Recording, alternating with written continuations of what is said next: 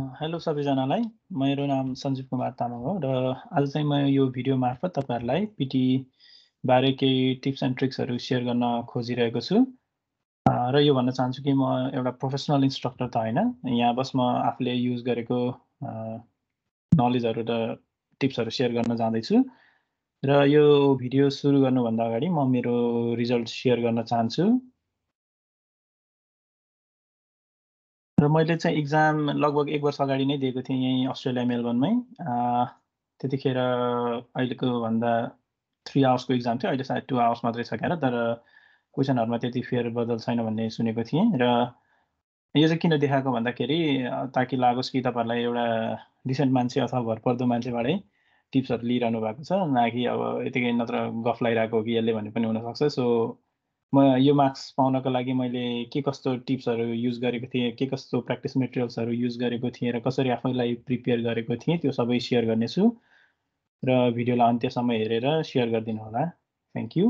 So अब चाहिँ हामी स्टार्ट गरौँ। र यसको लागि चाहिँ नि म एपयुनि भन्ने एउटा वेबसाइट छ। यो हुन त चाइनिज वेबसाइट हो क्यारे, तर इङ्ग्लिसमा सबै देख्न सक्नुहुन्छ। तपाईले यसमा गएर रेजिस्टर गर्नु अनि यसैबाट प्र्याक्टिस गर्नु। यो फ्री नै हो क्यारे, मैले पनि त्यतिखेर फ्रीमै प्र्याक्टिस गरेको थिएँ। अहिले कस्तो छ थाहा छैन। तर प्र्याक्टिस गर्नको लागि चाहिँ एकदमै राम्रो छ यो साइट। अरु साइटहरु पनि भन्नेछु म अन्त्यमा। र सुरु गरौँ आजको यो भिडियो है त। सो यहाँ माथि पिटी प्र्याक्टिस सेसनमा हेर्नुभयो भने यहाँ तपाईले डिफ्रेन्ट मोड्युल्सहरु कसरी प्र्याक्टिस गर्ने भनेर प्र्याक्टिस प्लेटफर्म दिएको छ यसले। र पिटीमा विशेष गरी यो 4 वटा सेक्सन हुन्छ: स्पिकिङ, राइटिङ, रिडिङ र लिसनिङ। र तपाईले इक्जाम दिन जाँदाखेरि पनि क्वेसनहरु आउने भनेको यही नै फर्मेटमा हो। सुरुमा स्पिकिङ सुरु हुन्छ, अनि स्पिकिङमा क्वेसनहरु जस्तो देखाएको छ त्यस्तै पारामा आउँछ, अनि त्यसपछि राइटिङ हुन्छ, त्यसपछि रिडिङ हुन्छ, अनि लास्टमा रिडिङ र लिसनिङको बीचमा पहिला ग्याप थियो, अहिले चाहिँ ब्रेक छैन क्यारे सायद, अनि अन्त्यमा लिसनिङ हुन्छ। र पिटी चाहिँ नि अब आइएल्स जस्तो होइन, आइएल्स रिटन बेस्ड हो क्यारे नेपालमा चाहिँ है। अनलाइन पनि छ कि छैन कन्फ्युज भएँ, तर पिटी चाहिँ यो अनलाइन बेस्ड नै होस्। त्यही भएर तपाईको टाइपिङ स्किल चाहिँ राम्रै हुनुपर्छ पिटी इक्जाम दिनको लागि कम्प्युटरमा। त्यही भएर टाइपिङ स्पिड राम्रो छैन भने टाइपिङमा पनि अलिक प्र्याक्टिस गर्ने गर्नुहोस् केही दिन, दिनमा केही समय दिएर। र त्यसपछि भनेको कम्प्युटर बेस्ड भएको भएर यो मान्छेले जाँच्दैन, सबै कम्प्युटरले नै स्कोरिङ गर्ने हो। त्यही भएर यसमा टिप्स ट्रिक्सहरु टेम्प्लेट्सहरुले एकदम काम गर्छ। आइएल्समा चाहिँ अब मान्छेले नै टेस्ट गर्ने भएको भएर त्यसमा चाहिँ रियल इङ्ग्लिस इक्जाम जस्तो फिल हुन्छ। एटलिस्ट मलाई चाहिँ त्यस्तो भएको छ। तर यो पिटीमा चाहिँ नि तपाईले टिप्स एन्ड ट्रिक्सहरु जान्नुभयो भने मजाले आफूले चाहेको स्कोर 7 अथवा 8 मजाले ल्याउन सक्नुहुन्छ। र त्यसैको लागि म आज यो भिडियो बनाइरहेको छु। र सुरु गरौँ है त। अनि अर्को कुरा भन्दाखेरि speaking, writing, reading, listening यिनीहरु separate module भए पनि यिनीहरुमा चाहिँ मार्क्स डिस्ट्रिब्युट हुन्छ है। जस्तो स्पिकिङले गर्दाखेरि तपाईको लिसनिङ सेक्सनमा पनि मार्क्स गइरहेको हुन्छ, अनि लिसनिङबाट तपाईको मार्क्सहरु राइटिङमा अनि राइटिङमा बाँडिरहेको हुन्छ। त्यस्तै रिडिङबाट पनि राइटिङ, लिसनिङतिर मार्क्स बाँडिरहेको हुन्छ। त्यही भएर स्पिकिङमा मात्रै राम्रो भयो भन्दैमा अथवा स्पिकिङ मात्रै बिग्रियो भन्दैमा तपाईको स्पिकिङको त्यो एक्चुअल मार्क्स चाहिँ स्पिकिङले मात्रै डिटरमाइन गर्दैन है। तपाईको जस्तो लिसनिङ, रिडिङहरु बिग्रेको छ भने पनि स्पिकिङमा मार्क्स घटबढ आउने त्यस्तो हुन सक्छ अरु मोड्युलहरुमा पनि। त्यो चाहिँ ध्यान दिनु होला। र त्यसको लागि अब डिटेल हेर्नु छ भने साइटहरु विभिन्न साइटहरुमा छँदैछ। सो म चाहिँ नि अब सुरु गर्दैछु। सुरुमा स्टार्ट गरौँ यही स्पिकिङबाट है त। स्पिकिङमा सबैभन्दा पहिला आउने भनेको रिड अलाउड सेक्सन हो। रिड अलाउड भनेको अब यसमा तपाईले क्लिक गर्नुभयो भने यसरी प्र्याक्टिस सेसन खोल्न सक्नुहुन्छ। अनि रिड अलाउडमा यसमा टिप्स के भन्दाखेरि रिड अलाउड गर्दाखेरि तपाईले आफ्नो नेचुरल टोनमा भन्नुस्। कुनै इङ्ग्लिस एक्सेन्ट निकालेर खैरेहरुले अथवा अंग्रेजहरुले बोलेको जस्तो पाराले बोल्न कोसिस नगर्नु। तपाईको नेचुरल जे छ त्यही बोल्नुस्। स्लो पनि बोल्नु पर्दैन, स्पिड पनि बोल्न पर्दैन। बस हल्का अलिकति ठुलो आवाज गर्न ट्राई गर्नुस्। एकदम ठुलो पनि पर्दैन, नर्मल बोल्ने भन्दा अलिकति चर्को स्वरमा बोल्ने ट्राई गर्नु। किन भन्दा माइक्रोफोनले अब राम्रो क्याच गर्छ तपाईले राम्रोसँग बोल्नुभयो भने। त्यही भएर यसमा बस बोल्दाखेरि अनि खर्र एकदमै प्लेन गएको जस्तो नबोल्नुस्। जस्तै यस्तो कोलनहरू, फुल स्टप, कमाहरू आउँदाखेरि सानो पज लिएको जस्तो गर्नुस् हैन। अनि त्यसपछि सकेसम्म क्लियर बोल्नुस्। अनि जस्तो तपाईले बोल्दाखेरि कुनै ठाउँमा मिस्टेक भयो अरे, जस्तो लिजनरी छ भने यसलाई लिसनरी भन्नुभयो अरे, सपोज लिजन अथवा केही भन्नुभयो, मिस्टेक भन्नुभयो भने त्यसमा पुगेपछि अब लिजनरी एन्ड द अक्जिलरिज भन्नुभयो, लिजनरीलाई लिसनरी भन्नुभएको थियो अरे, बिग्रेको जस्तो फिल भयो भने ब्याक आएर फेरि लिजनरी भन्ने चाहिँ कहिले नभन्नुहोस्। द रोमन लिजनरी भनेर लिसनरी भनेर मिस्टेक भयो भने मिस्टेक भयो, त्यसलाई भुलेर खर र अगाडि जे छ त्यो बढ्नुहोस्। कहिले पनि मिस्टेक भयो भन्दैमा ब्याक नआउनुहोस्। अनि त्यसपछि एकदम प्लेन खर्र बोलेको जस्तो गर्नु भएन, पजेसहरू लिन पर्यो हैन। अनि त्यसपछि यसमा मेन इम्पोर्टेन्ट भनेको फ्लुएन्सी नै हो। तपाईँको फ्लुएन्सी ब्रेक हुनु भएन, बिचमा जस्तोहरू आउनु भएन है। अब यसमा सुरु हुनुभन्दा अगाडि सायद केही सेकेन्ड्स चाहिँ नि तपाईँलाई प्रिपरेसन टाइम पनि दिन्छ। हो त्यो प्रिपरेसन टाइममा चाहिँ नि सकेसम्म ठुलै स्वरले बोल्नुहोस् है, मनमा नै बोल्ने जस्तो नगर्नुहोस्। सकेसम्म ठ्याक्कै रियल इक्जाममा कसरी स्टार्ट गर्नुहुन्छ त्यसरी नै स्टार्ट गर्नुहोस्। अनि त्यसलाई एकदमै प्र्याक्टिस गर्नुहोस् त्यो टाइममा चाहिँ। अनि कुनै एकदम गाह्रो वर्डहरू रहेछ भने त्यो वर्डलाई बरु 2-3 पटक रिपिट गर्नुहोस्, ताकि एक्चुअल रेकर्डिङ सुरु भइसकेपछि चाहिँ नि त्यसमा मिस्टेक कम होस् सकेसम्म हैन। त्यो टिप्स एन्ड ट्रिक्सहरू। अनि त्यसपछि फ्लुएन्सी एकदम मेन्टेन गर्नुहोस्। अनि फ्लुएन्सी भनेको जस्तो यो रिड अलाउड सेक्सन भयो, पछि यसपछि आउने सेक्सनहरू तपाईँको डिस्क्राइब द इमेज, रिटेल लेक्चरहरू छ, त्यसको फ्लुएन्सी र यसको फ्लुएन्सीहरू सकेसम्म म्याच हुनुपर्छ। जस्तो तपाईँ रिड अलाउडमा एकदम फास्ट बोल्नुभयो अरे, अनि पछाडि डिस्क्राइब इमेजहरूमा तपाईँको फ्लुएन्सी चेन्ज भएर स्लो अथवा त्योभन्दा फास्टहरू त्यस्तो भयो भने तपाईँको फ्लुएन्सीमा एकदमै कम मार्क्स आउँछ। अनि फ्लुएन्सीमा कम मार्क्स आउने बित्तिकै ओभरअल स्पिकिङमा तपाईँको एकदमै मार्क्स घट्न सक्छ है। त्यही भएर एकदम फ्लुएन्सीमा चाहिँ ध्यान दिनुहोस्, प्रोनाउन्सिएसन्समा ध्यान दिनुहोस्। ल हुन त मैले प्र्याक्टिस नगरेको धेरै भयो है, म आफै पनि कन्फ्युज हुन सक्छु यो सेक्सनमा। तर म ट्राई चाहिँ गरेर देखाउन सक्छु है त, मैले कसरी कुन फ्लुएन्सी स्पिडमा कसरी भन्न ट्राई गरेको थिएँ इक्जाममा भनेर। बिचमा मिस्टेक भयो भने त्यसलाई चाहिँ अब यतिकै लिइदिनु, तर जस्ट मेरो टोन र स्पिड हेर्ने ट्राई गर्नु होला। म सुरु गर्छु। There were two types of soldiers in the Roman army, the Roman legionary and the auxiliaries. The legionaries were the very best soldiers, and the auxiliaries were actually non-Roman citizens. Legionaries wore an undershirt made of linen and a woolen tunic. The linen helped the soldiers to stay cool, while the wool helped to trap heat, keeping the soldiers warm. होला मैले यति भने, यति भन्दाखेरि छोटो पजहरू पनि तपाईँलाई feel भएको होला हैन। जस्तो मैले खर्र चाँडो पनि भनिनँ, स्लो पनि भनिनँ। जस्तो there were two types of soldiers in the Roman army, the Roman legionary and the auxiliaries. The legionaries were the very best. यस्तो पाराले एकदमै प्लेन खर्र गएको जस्तो सुनिनु हुँदैन, एकदम नेचुरल सुनिनुपर्छ। अनि एक्सेन्टहरू निकाल्न ट्राई नै नगर्नुहोस्, किनभने एक्सेन्ट निकाल्नुभयो भने एक ठाउँमा मिल्ने, अर्को ठाउँमा फेरि अर्कै एक्सेन्ट आउँछ। हामी त्यसमा प्र्याक्टिस धेरै छैन भने सो नेचुरल टोनमा भन्नुहोस्। अनि त्यसपछि यसमा भन्नको लागि 30-40 सेकेन्ड्स दिए पनि तपाईँको रेकर्डिङ सुरु हुने बित्तिकै सकेसम्म 2-3 सेकेन्ड भित्रमै सुरु गर्नुहोस्। अनि तपाईँको एन्डमा सकिने बित्तिकै नेक्स्ट थिचिहाल्नुहोस्। पुरै टाइम सकिनलाई वेट नगर्नुहोस् है, प्रायःले त्यो मिस्टेक पनि गर्नुहुन्छ। एन्डसम्म कुर्नुभयो भने के हुन्छ भन्दा तपाईँको जस्तो 10-20 सेकेन्ड्समै बोलेको सकिसक्यो अरे हैन। तर तपाईँले एन्डसम्ममा त्यो रेकर्डिङको टाइम सकिन कुर्नुभयो भने तपाईँले बोलेको पार्टको ग्राफहरू अब जिगज्याग आउँछ, साउन्डको ग्राफहरू। अनि लास्टमा तपाईँको बोल्न बन्द भएपछि पज लामो फ्ल्याट आउँछ, अनि त्यसलाई पनि मार्किङ गरेर तपाईँको नेगेटिभ मार्किङ आउन सक्छ। त्यही भएर मार्क्स घट्न सक्छ, नेगेटिभ मार्किङ भन्दा पनि मार्क्स घट्न सक्छ त्यसले गर्दा। सो तपाईँको सकिने बित्तिकै हतार पनि गर्नु पर्दैन, सकिने बित्तिकै सक्यो गएर नेक्स्ट एन्सर गइहाल्ने है। तरिका चाहिँ त्यो हो। अनि स्टार्ट रेकर्डिङ हुँदा बिप बज्छ क्यारो सायद, त्यो बिप सुरु हुने बित्तिकै 2-3 सेकेन्डभित्र बोल्न सुरु गरिहाल्नुहोस् है। अनि त्यसपछि अर्को टिप्स भनेको, अनि सुरुमै तपाईँले स्पिकिङ सुरुभन्दा अगाडि नै तपाईँको माइक टेस्टिङहरू सबै राम्रोसँग गर्नुहोस्। त्यसमा तपाईँले सुनेको आवाज राम्रो छ कि छैन, त्यो माइकले रेकर्ड गरेको छ कि छैन राम्रोसँग, त्यो इक्जाम सुरु हुनुभन्दा अगाडि नै टेस्ट गर्न मिल्छ। त्यो सबै राम्रोसँग टेस्ट गर्नुहोस्। अनि माइकलाई एकदमै मुखैमा लगेर टसाउने त्यस्तो नगर्नुहोस्, किनभने मुखैमा लगेर टसाउँदा तपाईँको सास फेरेको पनि रेकर्ड हुनसक्छ र त्यसले पनि तपाईँको मार्क्स चाहिँ कट गर्न सक्छ। त्यही भएर मुखभन्दा अलिकति टाढा तर एकदमै नल्याउनुहोस्। जो सुरुमा राम्रोसँग टेस्ट गर्नुहोस् अनि आफू कन्फिडेन्ट एकदम राम्रो क्लियर सुनेको छ भने मात्र अनि इक्जाम स्टार्ट गर्नुहोस् है। अनि स्पिकिङमा सायद यति नै हो। तपाईँले रिड अलाउडमा यतिको मात्रै भन्नुभयो मजाले होइन, अलिक ठुलो स्वरमा हल्का पज लिएर आफ्नो नेचुरल टोनमा, अनि मिस्टेक छ भने त्यसलाई रिपिट नगरिकन अगाडि जाने अनि लास्टमा सकिने बित्तिकै नेक्स्ट गर्नुभयो। यति गर्नुभयो भने तपाईँको रिड अलाउडमा एकदम राम्रोसँग मार्क्स आउँछ है। मैले केही भन्न छुट्याएछु भने अब बिचमा याद आयो भने म त्यसलाई फेरि भन्नेछु। अहिलेको लागि चाहिँ हामी अर्कोमा जाउँ है त, रिपिट सेन्टेन्समा।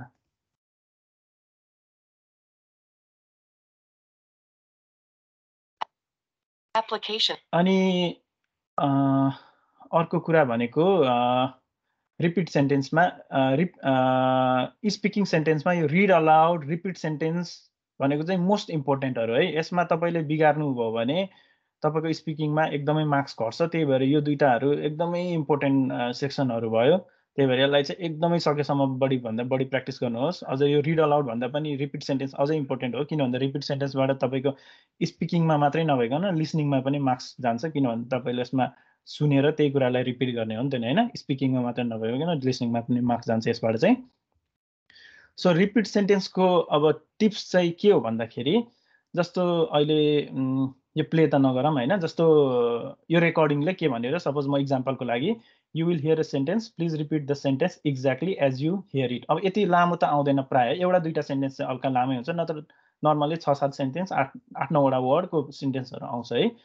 अनि त्यही भएर suppose let's say you will hear a sentence, please repeat the sentence exactly. Suppose रेकर्डिङले हामीलाई यो बजाएर होइन, अब यसलाई कसरी भन्ने त रिपिट होइन। यसको टिप्स भनेको चाहिँ नि, तपाईँले रेकर्डिङ बज्न साथ यसको इनिसियल्सहरू टिप्न ट्राई गर्नुहोस् है। इनिसियल्स भन्नाले YWH होइन, SPRT, यिनीहरू खर्र इनिसियल्स टिप्न ट्राई गर्नुहोस्। तपाईँले त्यहाँ पेन र पेपर नोट टिप्नको लागि दिएको हुन्छ, अब त्यो युज गर्नुहोस्। अनि पेपरमा इनिसियल्सहरू टिप्नुहोस्। अनि इनिसियल्सहरू टिप्दाखेरि यसरी होरिजेन्टल्ली YWHAS भन्दा पनि यस्तो भर्टिकल्ली टिप्न ट्राई गर्नुहोस् है। YW किन भन्दा भर्टिकल्ली छ भने त्यहाँ स्पेस देखिन्छ, अनि त्यसलाई चाहिँ हाम्रो माइन्डले प्रोसेस गर्न अलिक सजिलो हुन्छ। अनि यसमा के हो भन्दाखेरि मान्छेले प्राय बिगार्ने भन्दाखेरि, त्योभन्दा पनि म यसमा मार्किङ चाहिँ कसरी ग्रेड हुन्छ त्यो भन्न ट्राई गर्छु। जस्तो एउटा सेन्टेन्सको मार्क्स नर्मल्ली 13 हुन्छ है। इच सेन्टेन्सको मार्क्स 13 हुन्छ। अब इन्टरनल फेरि 13 जोडेर 90 कटिहाल्छ त्यो भन्नु होला, तर इन्टरनल्ली उनीहरूले भित्र लास्टमा 90 मा कन्भर्ट गर्ने, रेसियो मिलाउने त्यो इन्टरनल्ली हुन्छ। तर यो बुझ्नुहोस् कि एउटा क्वेसनलाई 13 मार्क्स हुन्छ। अनि 13 मा कसरी मार्क्स जोडिएको हुन्छ भन्दाखेरि, कन्टेन्टमा तपाईँको 3 मार्क्स आउँछ, प्रोनाउन्सिएसनमा 5 मार्क्स, अनि फ्लुएन्सीमा 5 मार्क्स है। कन्टेन्टमा 3 मार्क्स भनेको जस्तो यसमा तपाईँको 10 वटा वर्ड्सको सेन्टेन्स छ, 10 मा 10 वटा भन्नुभयो सिक्वेन्सियल्ली, अगाडि पछाडि नभइकन। यहाँ भएको 10 मा 10 वटा खर्र सिक्वेन्सियल्ली मिलाउनु भयो भने 3 मा 3 मार्क्स आउँछ। अनि यही कुरालाई तपाईँले एकदम प्रोनाउन्सिएसन पनि क्लियर छ, you will hear a sentence, please repeat the sentence exactly भन्नुभयो भने प्रोनाउन्सिएसन पनि राम्रो छ, तपाईँको 5 मा 5 मार्क्स आउँछ। अनि फ्लुएन्सी पनि राम्रै छ, you will hear a sentence, please repeat the sentence, मैले बिचमा अड्किने केही पनि गरिनँ, फ्लुएन्सी पनि भयो होइन। त्यस्तो छ भने तपाईँको 13 आउट अफ 13 आउँछ। तर यसमा मेन बिग्रिने चान्सेस के हुन्छ भन्दाखेरि, 10 मा 10 वटा वर्ड हामीलाई म्याक्सिमम केसमा याद हुँदैन, कण्ठ हुँदैन। अनि त्यही भएर भन्न खोज्दाखेरि फेरि त्यसमाथि हामीले इनिसियल्स टिपेको हुन्छ, त्यो इनिसियल्सलाई अब 5 सेकेन्ड सुन्यो, 5 सेकेन्डपछि खर्र त्यो इनिसियल्सलाई माइन्डले प्रोसेस गरेर दोहोऱ्याउँदाखेरि म्याक्सिमम केसमा हाम्रो बिग्रिन्छ नै है। हामीलाई याद भए पनि, जस्तो you will hear a sentence, please, अब हियरिङ क्यापेसिटी र मेमोरी पावर एकदम राम्रो छ भने त हुन्छ होइन, तर यति सजिलो छैन, कुनै कम्प्लेक्स वर्डहरू छ भने हाम्रो माइन्डलाई प्रोसेस गर्न गाह्रो हुन्छ। अनि यही सेन्टेन्सलाई भन्दाखेरि, you will hear a sentence, please repeat the sentence exactly, हो यस्तो पाराले मात्रै भन्यो भने पनि ल, तपाईँले कन्टेन्ट त सबै भन्नुभयो, 10 मा 10 वटा भन्नुभयो, तर तपाईँको के भयो त, फ्लुएन्सी खत्तम भयो। You will hear a sentence भन्नु भएन, यु विल हियर अ, किनभने माइन्डले प्रोसेस पनि गरिरहेको छ अनि भन्न पनि खोजिरहेको छ, त्यही भएर फ्लुएन्सी बिग्रियो।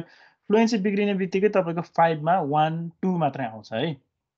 अनि 5 मा 1 मात्रै आयो भने तपाईँको कति बिग्रियो त, ओभरअल 13 हुन्छ अनि 5 मा 1 घट्ने बित्तिकै चाहिँ 4 घट्ने बित्तिकै चाहिँ 9 भइहाल्यो हैन तपाईको 9 मात्र आउँछ 9 आउट अफ 13 त्यही भएर यसमा टिप्स भनेको फ्लुएन्सी र प्रोनाउन्सिएसन मेन्टेन गर्न खोज्नु है कन्टेन्टमा जस्तो तपाईको मैले अघि भने 10 मा 10 भनेको 100% रिपिट मिल्यो तपाईको भने 3 मा 3 आउँछ अनि तपाईको 10 मा 50% भनेको कति हो त 5 वटा वर्ड हैन 5 वटा वर्ड 50 कन्टेन्टमा तपाईले 50% वर्ड एक्ज्याक्ट राइट भन्नु भएको छ भने 3 मा 2 आउँछ है कन्टेन्टमा अनि त्यसपछि 25% वर्ड भन्नु भएको छ भने 3 मा 1 आउँछ त्यही भएर सपोज यो 10 वटा वर्डको सेन्टेन्स रे मलाई 5 वटा वर्ड मात्र याद भयो you will hear a sentence मात्र याद भयो है तैपनि यो त कति हो त you will hear a sentence भनेको 5 वटा वर्ड हो यो भनेको 50% क्यारी भयो सो मैले यो सेन्टेन्सलाई रिपिट गर्दाखेरि you will hear a sentence मात्रै भने मेरो मार्क्स कसरी आउँछ भन्दाखेरि 5 वटा 50% कटिहाले त्यही भएर मेरो कन्टेन्टमा 3 मा 2 आयो अनि यसलाई मैले प्रोनाउन्सिएसन पनि राम्रो गरेँ you will hear a sentence भनेपछि मेरो प्रोनाउन्सिएसन राम्रो भयो 5 मा 5 आयो फ्लुएन्सी पनि बिग्रेन you will hear a sentence एकदम फ्लुएन्ट छ हैन त्यो भएपछि मेरो कति आउँछ त overall 5 + 5 10 plus कन्टेन्टमा 2 12 12 out of 13 marks आउँछ है तर यसमा तपाईले हैन बिग्रोस म फुल सेन्टेन्सै भन्न ट्राई गर्छु भन्नुभयो भने भन्नु त होला you will hear a sentence please repeat यस्तो पाराले भन्नु भने कन्टेन्टमा 3 मा 3 आउला तर तपाईको प्रोनाउन्सिएसन र फ्लुएन्सीमा एकदमै मार्क्स घट्छ है अनि त्यो कट्ने बित्तिकै तपाईको ओभरअल 13 मा त एकदमै मार्क्स कम आयो त्यही भएर आफूले जति टिप्नुभयो त्यति खर्र भनिदिनुस् अनि नेक्स्ट थिचिहाल्नुहोस् है यसमा पनि रेकर्डिङ सुरु हुने बित्तिकै 2-3 सेकेन्डमा सुरु गर्ने हाल्नुहोस्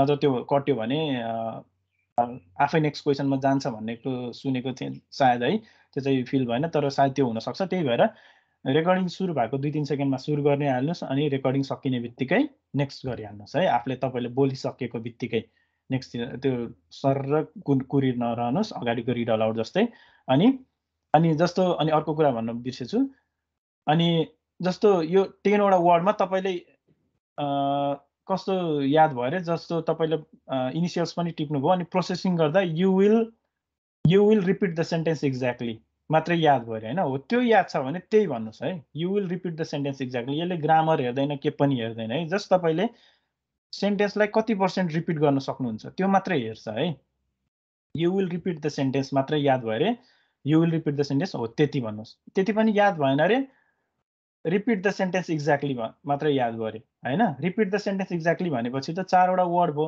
त्यो भनेको स्टिल 25% कन्टेन्टमा तपाईले 1 पाउनुहुन्छ फ्लुएन्सी र प्रोनाउन्सिएसनमा 5 आउट अफ 5 5 आउट अफ 5 10 हैन टोटल 11 आउट अफ 12 त्यसरी पाउनुहुन्छ है त्यही भएर सक्नुहुन्छ सबै भन्नुस् तर माइन्डलाई एकदमै फोर्स गरेर प्रोसेस गरेर म इच एन्ड एभ्री वर्ड भन्छु भनेर चाहिँ कहिले फोकस नगर्नु है फोकस नगर्नु त्यसले तपाईको प्रोनाउन्सिएसन र फ्लुएन्सी बिगाड्यो भने एकदमै मार्क्स कट हुन्छ जति याद छ त्यति भन्नुस् you hear a sentence please यति याद गर्नुभयो यति नै भन्नुस् है here a sentence please repeat यति याद भयो रे यति नै भन्नुहोस् है रिपिट द सेन्टेन्स एक्ज्याक्टली यति याद छ यति नै भन्नुहोस् द सेन्टेन्स एक्ज्याक्टली याद छ यति नै भन्नुहोस् है तर बिचमा फिलरहरू चाहिँ नहाल्नुहोस् है जस्तो you will hear a sentence अनि अब पछाडि त केही न केही छ तर के भन्ने त मैले टिपिन यसमा फिलर नहाल्नुहोस् कोहीले फिलर हाल्नुहोस् भनेर टिपिदिन्छ तर त्यो चाहिँ एकदमै रङ हो जस्तो लाग्छ त्यसले तपाईको मार्क्स माइनस पार्छ है त्यो चाहिँ नभन्नुहोस् you will hear a sentence black is my favourite colour यस्तो चाहिँ कहिले नभन्नुहोस् जति छ एक्ज्याक्टली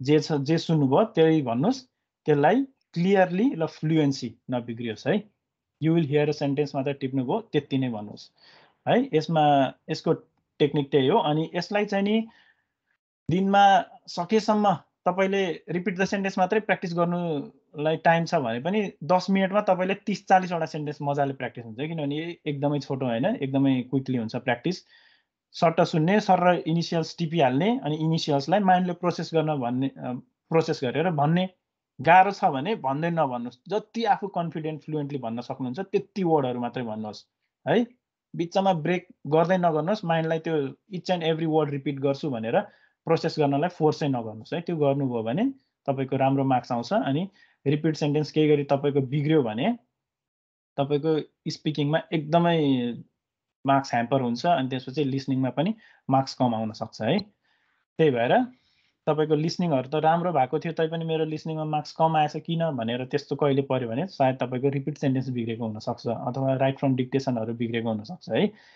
त्यही भएर मैले भनेको ट्रिक्सहरू युज गर्नुहोस्। मैले पनि त्यही नै युज गरेको हो। मैले पनि सकेको जति भने, नसकेको जति छोड्दिएँ, स्किप गरिदिएँ, अनि स्टिल 90 आयो है। मेरो पनि पर्फेक्ट आएको थियो, गरेको थिएँ भनेर भन्दिनँ, मिस्टेक भएको थियो कतै कतै। मैले पनि त्यही नै ट्रिक युज गरेको हो। जति आफूलाई माइन्डमा खर्र क्याच भयो त्यतिलाई खर्र भनिदिएको हो, त्यति नै गरिदिएको हो, अनि मार्क्स राम्रै आयो है। तपाईँहरू पनि त्यही ट्राई गर्नुहोस् एकचोटि। अनि अब केही छुट्यो भने फेरि दोहोऱ्याउँला। अनि अर्को स्टेप भनेको डिस्क्राइब इमेज। डिस्क्राइब इमेज यो पनि इम्पोर्टेन्ट हो, तर रिपिट द सेन्टेन्स र रिड अलाउड जति चाहिँ होइन है। अनि यसमा चाहिँ नि टेम्प्लेटै युज गर्नुहोस् है। अब अहिले एक्ज्याक्टली मसँग टेम्प्लेट त छैन कुनै पनि सेयर गर्नको लागि, तर तपाईँले इन्टरनेटमा अब जहाँ पनि रिसर्च गर्ने बित्तिकै टेम्प्लेटहरू मजाले पाइहाल्नुहुन्छ होइन। त्यो टेम्प्लेट जुन युज गर्दा पनि हुन्छ। अनि describe image one of the most easy होइन, इजिएस्ट वान पनि हो। अनि किन भन्दाखेरि यसमा तपाईँले बोल्दाखेरि स्टोरी बनाउनु पर्दैन, अनि तपाईँको ग्रामर मतलब हुँदैन है। ग्रामेटिकल्ली they is playing, he are playing यताउता भनेर केही पनि हुँदैन है। बस यसमा हेर्ने भनेको तपाईँको फ्लुएन्सी, प्रोनाउन्सिएसन र यो इमेजमा भएको किवर्डहरू अथवा यो इमेजसँग रिलेटेड वर्डहरू तपाईँले भन्नुभयो कि भएन होइन, त्यति मात्रै हेर्छ है। अनि त्यसपछि हुने भनेको त्यही मैले भने जस्तो टेम्प्लेट युज गर्नुहोस्। अनि यसमा सायद 35-40 सेकेन्ड्स कति छ है टाइमिङ, अनि सायद 40 सेकेन्ड्स हो क्या। 40 सेकेन्ड्स छ भने तपाईँले 35 to 36, 37 सेकेन्ड्स बोल्न ट्राई गर्नुहोस्, टार्गेट गर्नुहोस्। 40 चाहिँ नि कहिले नकटाउनुहोस्। लास्ट एन्डमा आएपछि तपाईँको कन्क्लुडिङ सेन्टेन्स हुन्छ टेम्प्लेटमा, त्यो भन्न ट्राई गर्नुहोस्। तपाईँले बोल्दा बोल्दै यदि टाइम सकेर सिस्टमले तपाईँलाई कट गर्यो भने तपाईँको त्यसमा अलिक नराम्रै मार्क्स कट हुन्छ है। त्यही भएर 36 to 37 है। 40 सेकेन्ड्सको छ भने 36 to 37 सेकेन्ड्स बोल्न ट्राई गर्नुहोस्, अनि त्यतिभित्र आफ्नो कन्क्लुडिङ लाइन सबै भनेर 37 सेकेन्ड्समा सक्यो, सकिने बित्तिकै नेक्स्ट होइन, 40 सेकेन्ड्स नकुर्ने त्यो है। अनि जस्तो एउटा नर्मल टेम्प्लेट मलाई याद छ भने जस्तो मैले युज गरेको त बिर्सेँ है। जस्तो in the picture I can C, जे छ त्यही दोहोऱ्याइदिनुहोस् क्या। In the picture I can C house prices have reason markedly in New Zealand. In the picture, I can see evolution of real house prices. In the picture, I can see different figures like 280, 260, 240, 220. In the picture, I can see different colors like blue, black, and white. In the picture, I can see source, OCOD, economic survey. Overall, the picture gives very good information. हैन हो, यति मात्रै भन्नुभयो भने पनि तपाईको राम्रो marks आउँछ। र अघि भनेको जस्तै यहाँको फ्लुएन्सी र रिड अलाउडको फ्लुएन्सीहरू मिल्नु पर्यो है।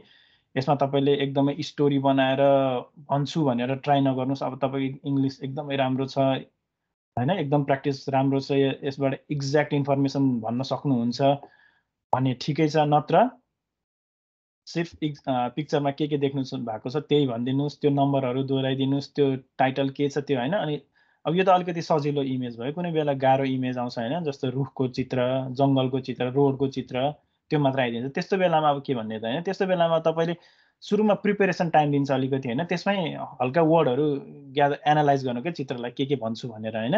जस्तो picture is very beautiful, in the picture there are different colours like green, white and blue, I like this picture personally very much होइन, यताउता। अनि त्यसपछि लास्टमा अब 20-22 सेकेन्ड बोल्नुभयो अरे, अब कन्टेन्टै सक्यो जस्तो भयो, के बोल्ने त होइन, कन्टेन्टै छैन भने फेरि दोहोऱ्याइदिनुहोस्, पहिलाको के बोल्नु भएको थियो त्यहीहरू दोहोऱ्याइदिनुहोस् होइन, के पनि फरक पर्दैन। सिर्फ टाइम एटलिस्ट 35 सेकेन्ड्स बोल्नु पर्यो र पिक्चरमा भएको कुराहरू बोल्नु पर्यो। सकेसम्म पजहरू लिने गर्दै नगर्नुहोस्। खर्र in the picture I can C houses price यस्तो पनि नभन्नुहोस् होइन, ठ्याक्क नेचुरल पाराले in the picture I can C house prices have reason markedly होइन, यस्तो पाराले नेचुरल्ली पज लिएको जस्तो, बिचमा लामो पज सोचेर बोले जस्तो पनि नबोल्नुहोस् होइन। फ्लुएन्सी एकदमै राम्रो हुनु पर्यो, ग्रामर मतलब भएन होइन। त्यति गऱ्यो भने तपाईँको राम्रो मार्क्स आउँछ है। डिस्क्राइब इमेजमा चाहिँ त्यही हो टेक्निक एटलिस्ट। अनि कन्क्लुडिङ लाइन भन्न नबिर्सिनुहोस्, कहिले पनि 40 सेकेन्ड्स हो भने नकटाउनुहोस् होइन। अनि सकिने बित्तिकै नेक्स्ट थिच्नुहोस्। त्यसपछि जाम retail lecture. Sale division okay, retail lecture. अब रिटेल लेक्चरबाट चाहिँ नि यसमा तपाईँको स्पिकिङमा पनि जान्छ अनि लिसनिङमा पनि जान्छ है मार्क्स। किन भन्दाखेरि यसमा तपाईँले सुनेर टेस्ट दिइरहनु भएको छ नि त होइन। त्यही भएर स्पिकिङ प्लस लिसनिङ दुईटैमा मार्क्स जान्छ। अनि त्यसपछि यसमा अब टेक्निक भनेको के हो भन्दाखेरि रिटेल लेक्चरको पनि टेम्प्लेट पाइन्छ है इन्टरनेटमा। त्यो टेम्प्लेट हेर्नुहोस्, जुनै यो टेम्प्लेट राम्रो नराम्रो भन्ने केही पनि छैन, जुन टेम्प्लेट भए पनि हुन्छ। रिटेल लेक्चरमा सकेसम्म अब कोहीले चाहिँ अब तपाईँलाई गाह्रो फिल हुन्छ भने किवर्डहरू सकेसम्म धेरैभन्दा धेरै टिप्ने ट्राई गर्नुहोस् होइन। लेक्चर सुन्दाखेरि कपीमा सकेभन्दा बढी त्यहाँ भएको किवर्डहरू टिप्न ट्राई गर्ने होइन। किवर्डहरू टिप्दाखेरि पनि अब टेक्निकहरू हुन्छ, जस्तो 3 वर्डको रो बनाएर होइन, एउटा रोमा 3 वटा वर्ड, अर्को रोमा 3 वटा वर्ड, अर्को रोमा 3 वटा वर्ड, त्यो टेक्निकले पनि गर्न सक्नुहुन्छ। अनि भन्दाखेरि the speaker talks about listening lecture 10 seconds त्यस्तो पाराले भन्न सक्नुहुन्छ होइन। अनि माइन्डलाई प्रोसेस गर्न सजिलो हुन्छ, त्यो टेक्निक पनि भयो। अनि त्योभन्दा अझै बेटर चाहिँ के हो भन्दाखेरि किवर्ड भन्दा पनि सक्नुहुन्छ भने फ्रेज टिप्न ट्राई गर्नुहोस् है। किन भन्दा फ्रेजले चाहिँ नि एटलिस्ट एउटा मिनिङ दिन्छ नि त नि। किवर्डले तपाईँको अब जस्तो लिसनिङ सेकेन्ड्स माइक्रोफोन टिप्नु भएको थियो अरे होइन, लेक्चर सेकेन्ड्स माइक्रोफोन टिप्नु भएको। अब यसले त मिनिङ त भनेन नि होइन, लेक्चर सेकेन्ड्स माइक्रोफोन के हो मिनिङै थाहा छैन नि होइन। जस्तो लिसनिङ टु द लेक्चर भनेर मैले टिपेको थिएँ अरे होइन, the speaker talks about listening to the lecture. यसले त एटलिस्ट केही मिनिङ भन्यो नि त होइन। हो यो चाहिँ बेटर हो है। अब सक्नुहुन्न भने किवर्ड पनि ठिकै हो, तर अझै सक्नुहुन्छ भने किवर्ड भन्दा पनि फ्रेज टिप्न ट्राई गर्नुहोस्। अनि फ्रेज टिप्ने तरिका बेस्ट भनेको चाहिँ के हो भन्दाखेरि यसमा इम्पोर्टेन्ट लाइन्सहरू टिप्न सक्यो भने बेस्ट है। इम्पोर्टेन्ट लाइन्स भनेको म्याक्सिमममा लेक्चर हुनुभन्दा सुरुको अनि लेक्चरको एन्डमा कन्क्लुडिङहरू हुन्छ नि त होइन। किनभने स्टार्टिङमा इन्ट्रोडक्टरी जस्तो हुन्छ अनि एन्डमा कन्क्लुडिङ जस्तो हुन्छ। हो त्यो दुईटालाई सकेसम्म टिप्न ट्राई गर्नुहोस्। अनि बिचको सेन्टेन्सहरू एक दुईवटा टिप्न ट्राई गर्नुहोस् होइन। अनि टिप्ने तरिका चाहिँ के हो भन्दाखेरि जस्तो रेकर्डिङ बज्दाखेरि सुरु हुने बित्तिकै हाम्रो माइन्डले चाहिँ के गर्छ भन्दाखेरि ध्यान दिएर क्याप्चरै गर्छु भन्नुभयो भने तपाईँले एटलिस्ट सुन्नेको 4-5 वटा वर्ड चाहिँ ढ्याप्प क्याप्चर भइहाल्छ क्या दिमागमा प्र्याक्टिस गरेपछि है। अनि ठ्याक्कै रेकर्डिङ स्टार्ट भयो अरे, सुरुको 5 वटा वर्ड मलाई झ्याप्पै याद भइहाल्यो होइन, मुखमा झ्याप्पै याद भइहाल्यो। हो त्यो 5 वटा वर्ड अथवा 4 वटा वर्ड याद हुने बित्तिकै त्यो वर्डलाई कपीमा टिप्न थालिहाल्नुहोस् है। रेकर्डिङ बज्दाखेरि तपाईँको पेन र पेपर चाहिँ नि रेडी हुनुपर्छ। अनि त्यसलाई टिप्न थालिहाल्नुहोस् है। अनि 4 वटा जस्तो मलाई 4 वटा वर्ड याद भयो अरे, त्यो 4 वटा वर्ड टिप्दाखेरि मैले यता रेकर्डिङ पनि सुन्ने अनि रेकर्डिङमा के भनिरहेको छ त्यसलाई पनि प्रोसेस गर्ने, त्यो चाहिँ गर्दै नगर्नुहोस्। त्यो गर्न थाल्नुभयो भने तपाईँको रेकर्डिङ पनि छुट्दै जान्छ अनि त्यो 4 वटा वर्ड जुन याद भयो त्यो पनि बिर्सिनुहुन्छ है तपाईँले। त्यही भएर 4 वटा यो याद वर्ड मैले सुरुमा झ्याप्प टिपेँ, त्यसलाई खर्र टिपिहाल्छु। त्यो कपीमा लेख्दाखेरि म यो रेकर्डिङलाई मतलबै गर्दिनँ है, रेकर्डिङलाई पुरै ड्याम्केर होइन। अनि त्यसपछि 4 वटा वर्डको एउटा फ्रेज टिप्यो ल सर। अब मेरो ठ्याक्क सक्यो, अब फेरि ध्यान यता कता रेकर्डिङमा। रेकर्डिङ सुन्छु अनि रेकर्डिङमा फेरि कुनै पोइन्टमा गएर मलाई 4 वटा अलि इम्पोर्टेन्ट लाग्ने जस्तो वर्डहरू ठ्याक्क याद भयो अरे होइन, 4 वटा 5 वटा जतिवटा भए पनि हुन्छ होइन।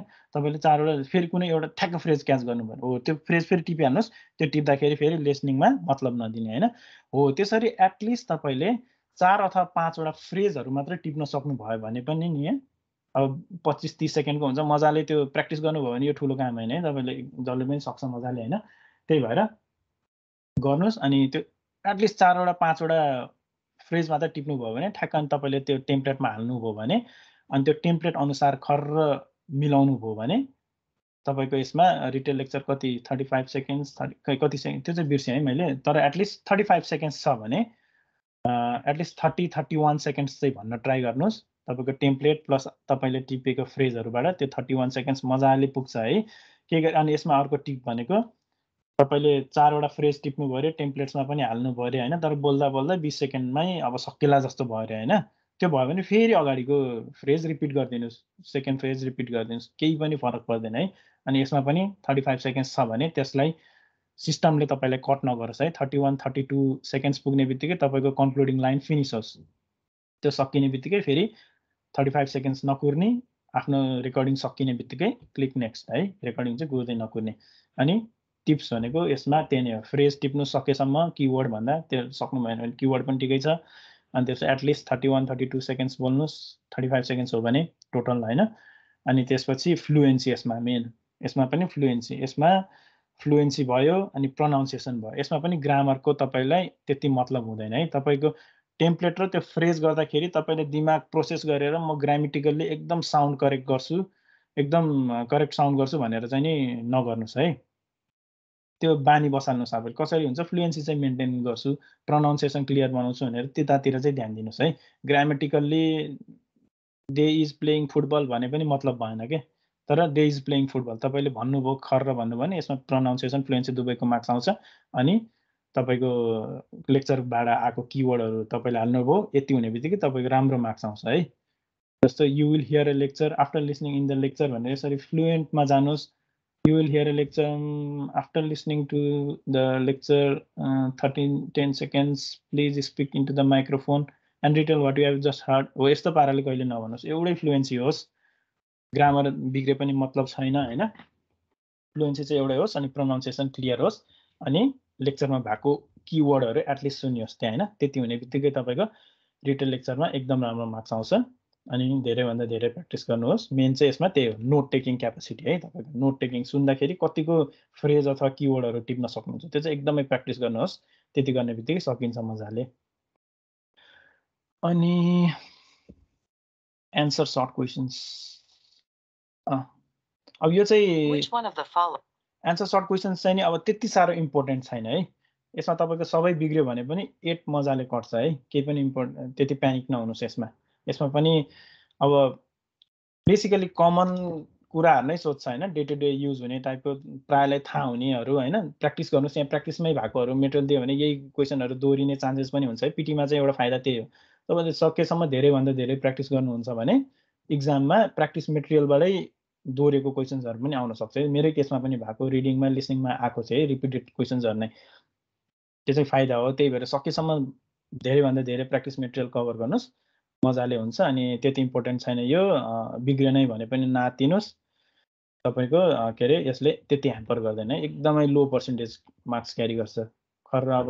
क्वेसन सुन्ने अनि एन्सर थाहा छ भने भनिहाल्ने नेक्स्ट थिचिहाल्ने है ल यति भनेपछि हाम्रो स्पिकिङ सेक्सन सकियो है केही छुट्टाएछु भने म फेरि भन्छु अब चाहिँ राइटिङ सेक्सनमा जाउँ है त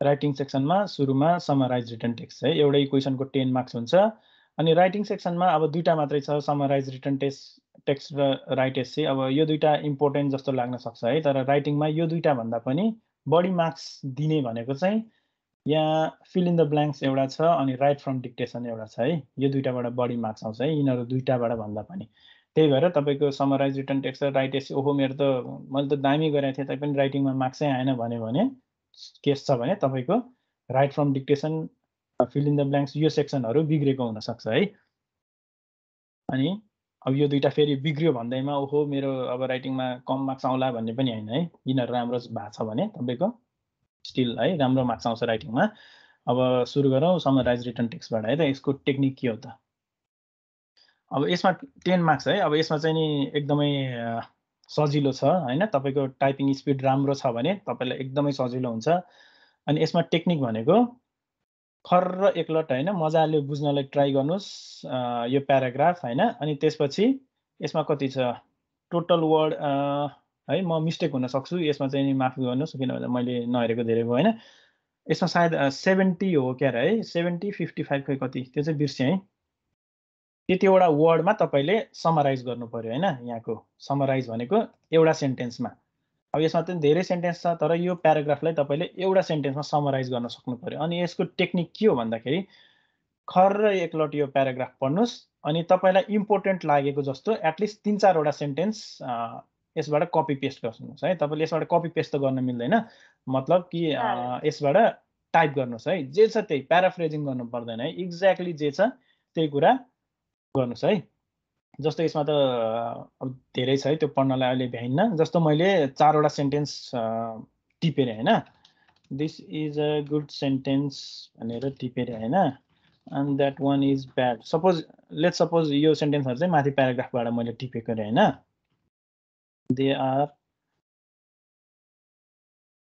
good people हैन अनि this conclusion is better suppose ल यो 4 वटा सेन्टेन्स मैले माथिबाट टिपेर है यो 4 वटा सेन्टेन्स चाहिँ माथि थियो रे सपोज है छैन तर टिपेर यो 4 वटा सेन्टेन्स चाहिँ मलाई यहाँबाट इम्पोर्टेन्ट जस्तो फिल भयो रे हैन अनि मैले टिप्दाखेरि प्याराफ्रेजिङ गरिन है एक्ज्याक्टली जे छ त्यही भने किन भन्दाखेरि प्याराफ्रेजिङ गर्नुभयो भने तपाईँको अब एकदमै खतरा हो भने प्याराफ्रेजिङ गरेको पनि ठिकै हो होइन, तर टेक्निक भनेको चाहिँ नि कपी पेस्ट गरिदिनुहोस् सिधै। कपी पेस्ट होइन कि जस माथि जे छ त्यही टाइपिङ गरिदिनुहोस्, किनभने त्यो गर्नुभयो भने तपाईँको किवर्डहरू दोहोरिन्छ, अनि यो त कम्प्युटरले जाँच्ने हो होइन। अनि कम्प्युटरले जाँच्दाखेरि उसले किवर्डहरू म्याच गर्न ट्राई गर्छ, अनि माथिको सेन्टेन्ससँग मिलेको छ भने अनि यसमा तपाईँको राम्रो मार्क्स आउँछ है। अनि सपोज मैले अनि चारवटा यो सेन्टेन्स टिपेँ अरे माथिबाट सपोज, अनि यो 4वटा सेन्टेन्सले अब मेरो टोटल वर्ड काउन्ट पनि 70 लगभग पुग भएर अहिले त 17 मात्रै। त्यहाँ पनि तपाईँले इक्जाममा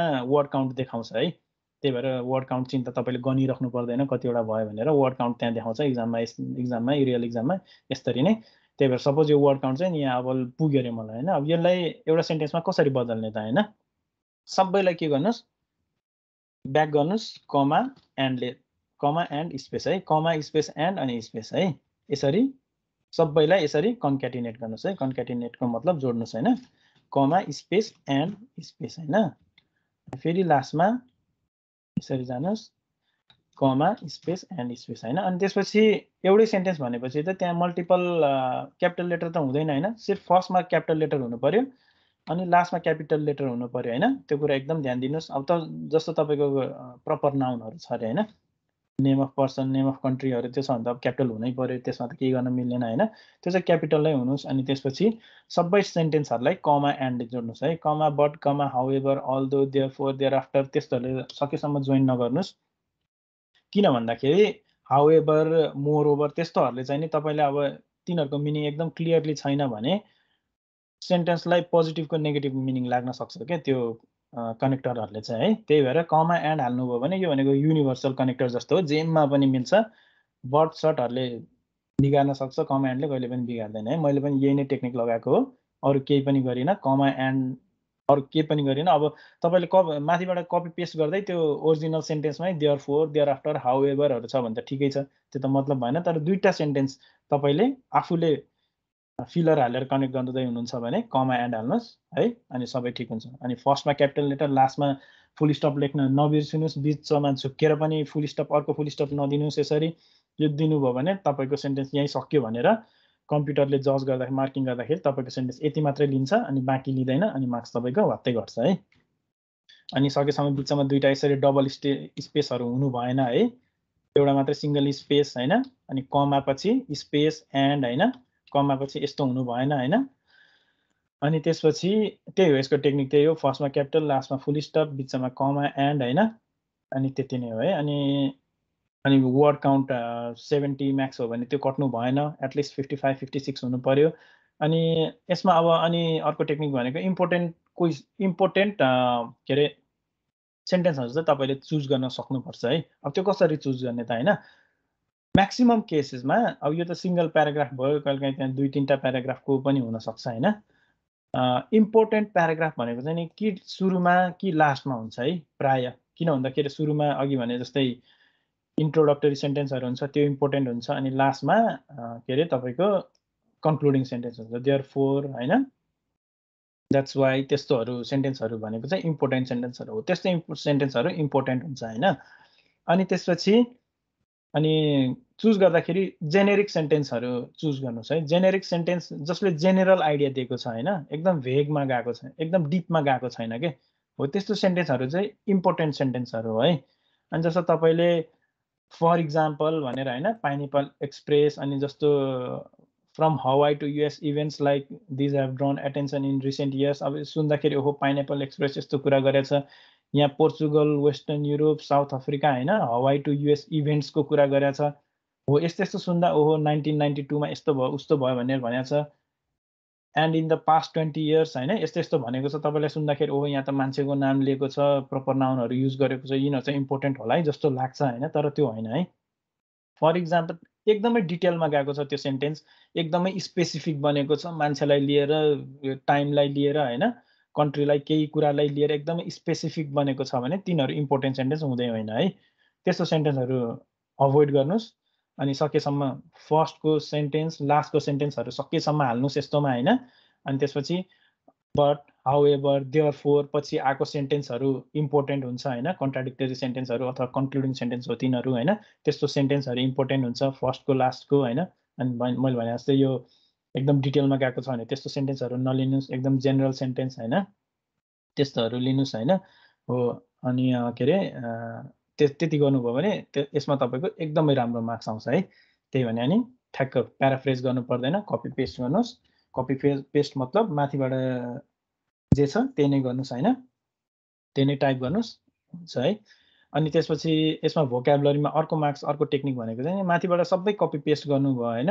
अनि यसमा तपाईँको भोक्याबुलरीमा मार्क्स कम आउन सक्छ, किन भन्दा तपाईँले एक्ज्याक्ट कपी पेस्ट गर्नुभयो। भोक्याबुलरीमा मार्क्स आउनको लागि चाहिँ एटलिस्ट दुईटा हैन, कुनै पनि दुईटा वर्ड चुज गर्नुहोस् अनि त्यसलाई प्याराफ्रेज गर्नुहोस् है। दुईटा मात्र वर्ड चुज गर्नुभयो पनि काफी छ। अब सक्नुहुन्छ 3-4वटा गर्दा नि ठिकै छ हैन।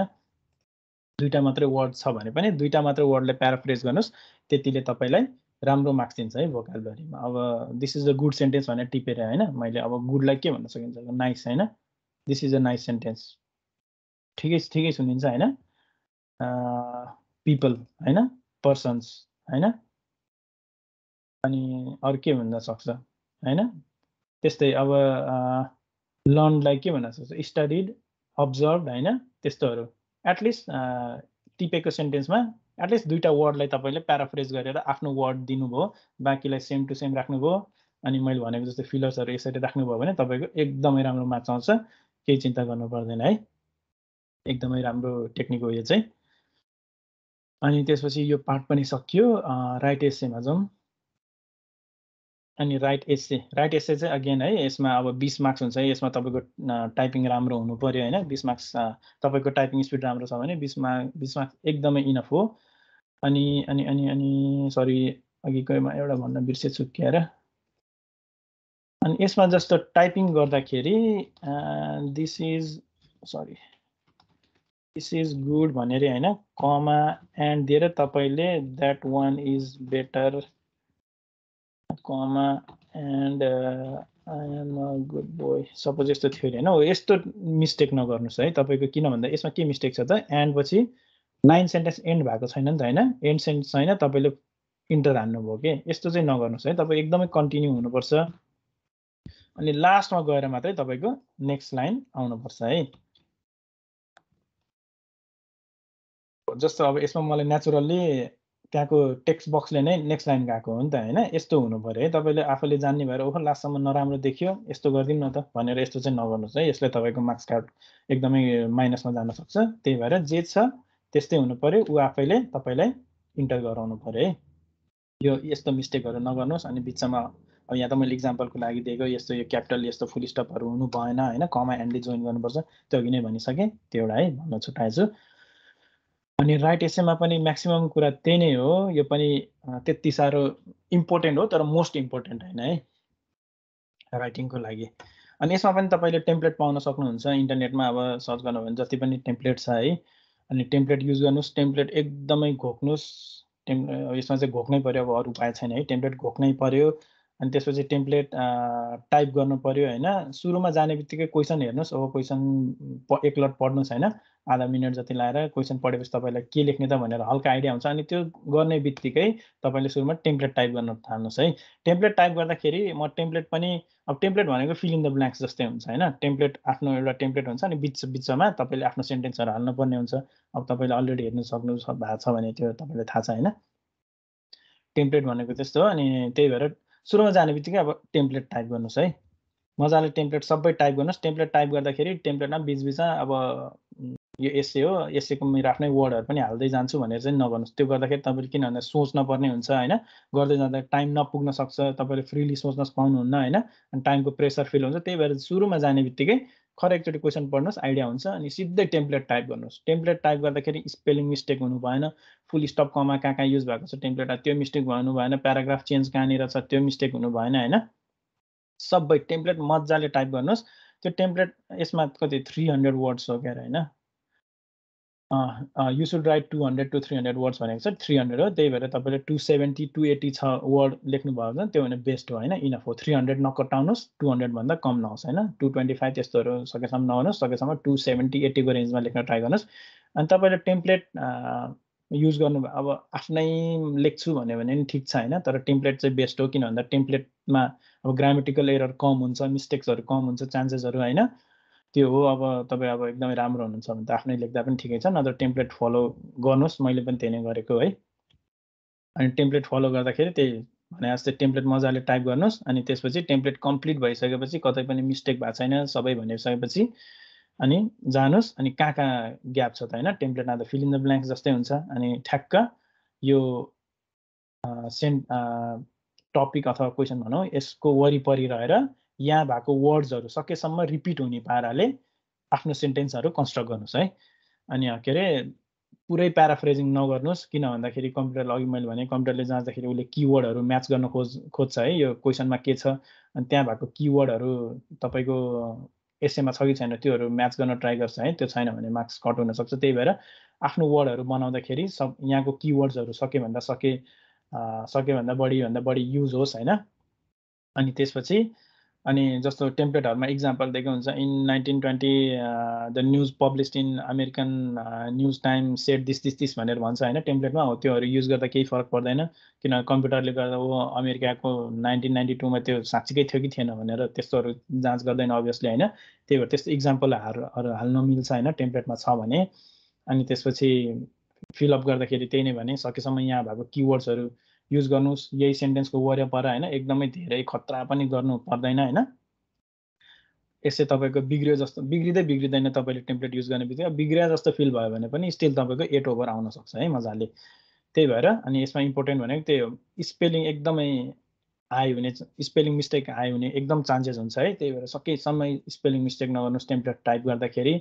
अनि अघि भनेको जस्तो डबल स्पेसहरू नहोस्, कमापछि एन्ड होइन, त्यस्तो फिलरहरू पछि त्यो होस्, फुल स्टप पछि क्यापिटल लेटर, लास्टमा फुल स्टप, स्टार्टिङ लेटर क्यापिटल, त्योहरू एकदम ध्यान दिनुहोस्।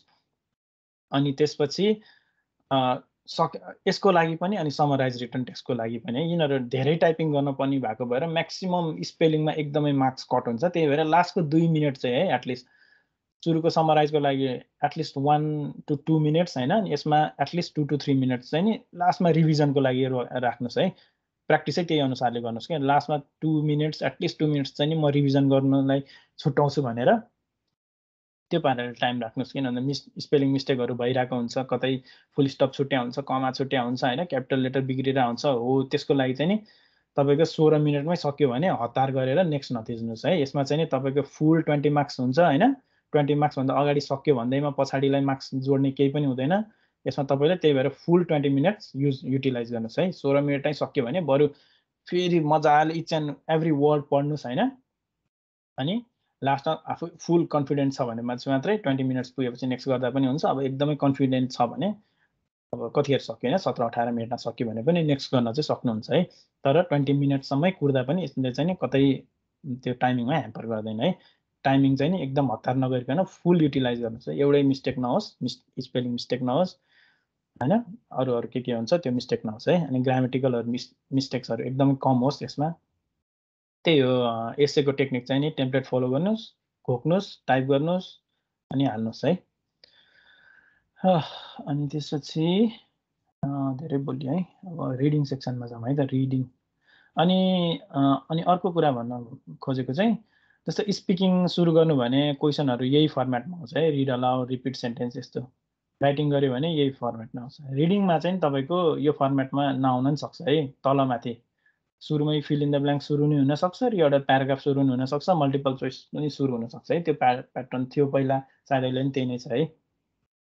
अनि त्यही भएर रिडिङमा चाहिँ नि एकदमै ध्यान दिनुहोस्, जुन पनि आउन सक्छ है। अब ल रिडिङ सेक्सनमा जाउँ। मल्टिपल चोइस सिङ्गल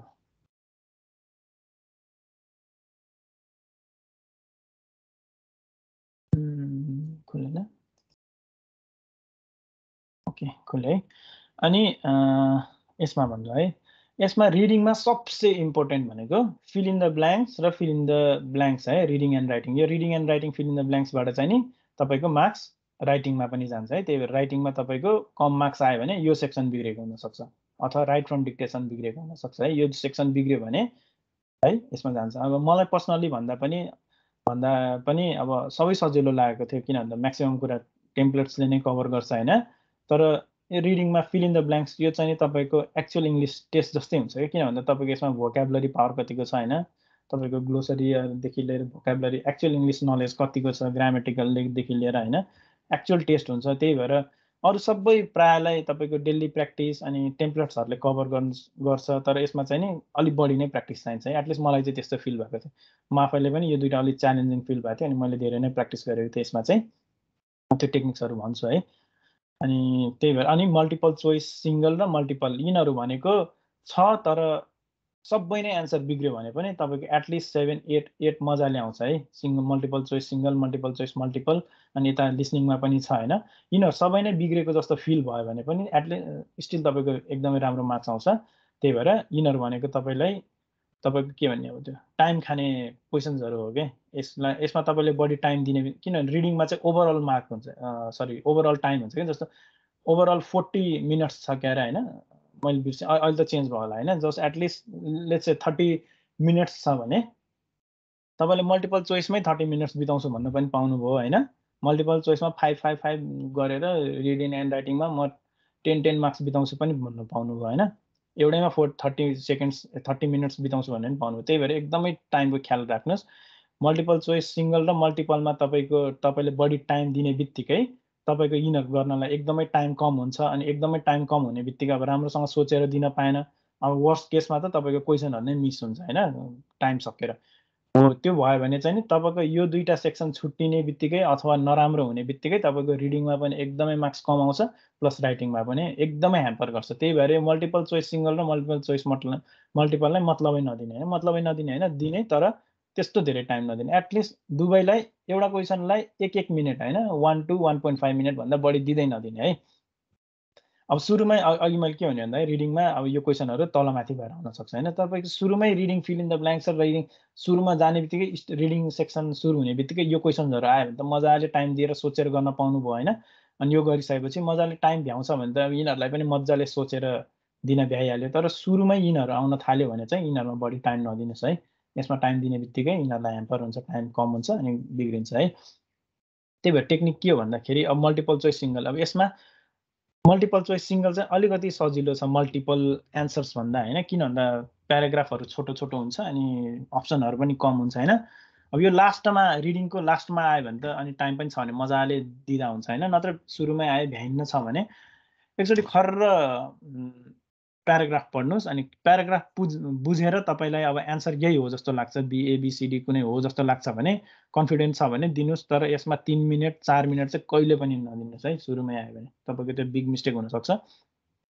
सुरुमै आयो भने खर्र एकलट पढ्ने, क्लियर छ, 1 मिनट कट्न लागिसक्यो, 1.5 मिनट हुन लागिसक्यो भन्ने बित्तिकै एन्सर भेट्टाउनु भयो भने क्लिक गर्ने, नेक्स्ट गरिहाल्ने। एन्सर भेट्टाउनु भयो भने ऱ्यान्डमली कुनै एउटा चुज गर्नुहोस्, B अथवा C है। म्याक्सिमम केसमा मान्छेले अब त्यही एनालाइसिस गर्दा यता स्ट्याटिक्स हेर्दाखेरि C चुज गर्नु भन्छ नि, त्यो पनि गुड स्ट्राटेजी हुनसक्छ। सो तपाईँलाई कन्फ्युज छ कुनै छ भने C चुज गर्नुहोस्, नेक्स्ट गर्नुहोस् है, पढिराख्नै पर्दैन। अब त्यस्तै छ भने तपाईँले सुरुमै रिडिङ सेक्सनहरू एकदमै गाह्रो लाग्छ भने सुरुमा आउने बित्तिकै नहेरिकन डाइरेक्ट C गरेर नेक्स्ट होइन, यो गर्दा पनि हुन्छ। तर तपाईँले अलिकति टाइम दिन्छु भन्यो भने 1 to 1.5 मिनट्स दिनुहोस् होइन।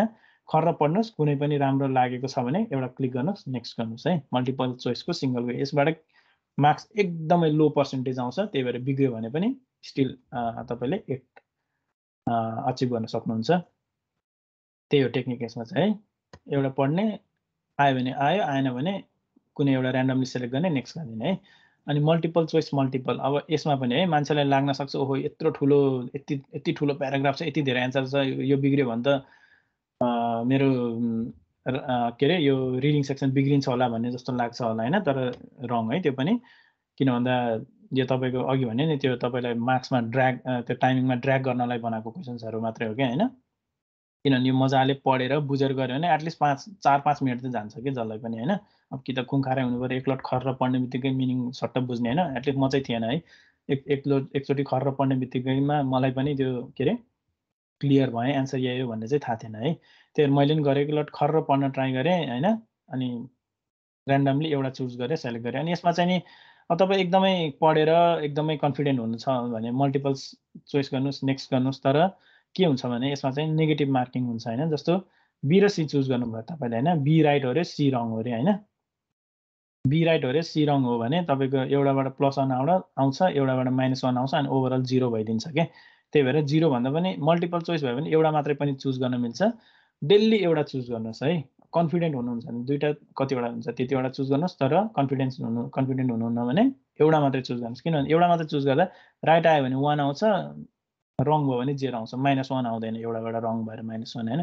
तर दुइटै रङ भयो भने चाहिँ माइनस हुनसक्छ होइन। हुन्छ होला है, त्यो चाहिँ कन्फ्युज भयो। तर के हुन्छ भन्दाखेरि एउटा बिग्रियो भन्दैमा तपाईँको -1 चाहिँ हुँदैन, 0 मात्र आउँछ। राइट भयो +1 नत्र 0 है। त्यही भएर दुईटा चाहिँ नि कन्फिडेन्ट हुनु हुँदैन, दुईटा कहिले सेलेक्ट नगर्नुहोस्, एउटा मात्रै सेलेक्ट गर्नुहोस् है, सिडी कुनै पनि होइन।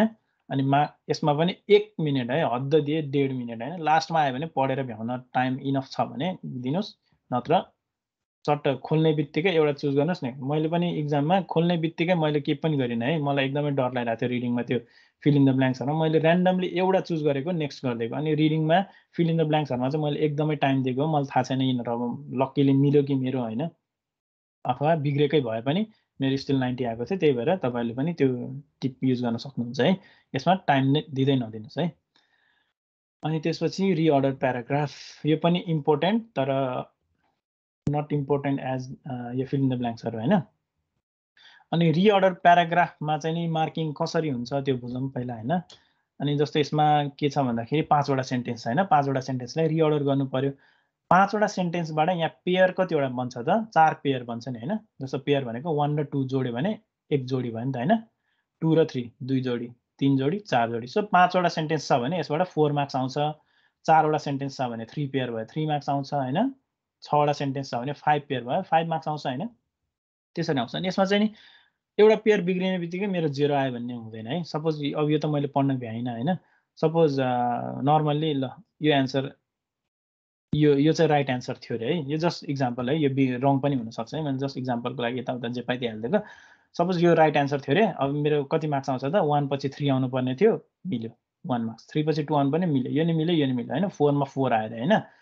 तर 4 मा 4 आयो होइन। तर मेरो के थियो, 3 पछि 2 आउनुपर्ने थियो, मेरो 3 पछि 5 हालिदिएँ अरे होइन। अब मेरो मार्किङ कसरी हुन्छ? 1 पछि 3 आउनुपर्ने थियो, मिल्यो होइन, 1 मार्क्स आयो। 3 पछि 2 आउनुपर्ने थियो तर बिग्रियो होइन, यो बिग्रियो होइन। अनि 5 पछि 4 आउनुपर्ने थियो, त्यो पनि बिग्रियो होइन। भनेपछि यो 3 पेयर बिग्रियो होइन। बट स्टिल मेरो कति आउँछ त? 4 मा 1 मार्क्स आउँछ के।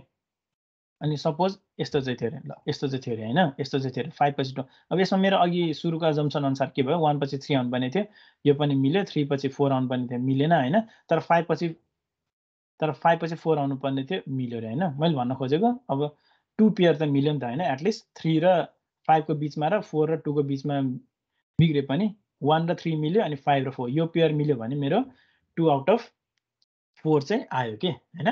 त्यही भएर पेयरिङबाट मार्क्स आउँछ। एउटा पेयर बिग्रिने बित्तिकै यसमा मेरो 0 आयो भन्ने चाहिँ हुँदैन है। त्यही भएर ढुक्क भएर दिनुहोस्, पेयरहरू मिलाउन ट्राई गर्नुहोस्। सबै मिलाउनु भयो भने बेस्ट भयो। तर बिग्रियो भने पनि तपाईँको पेयरहरू 2टा 3टा पेयर मिलेको छ भने पनि त्यो अनुसार मार्क्स आउँछ।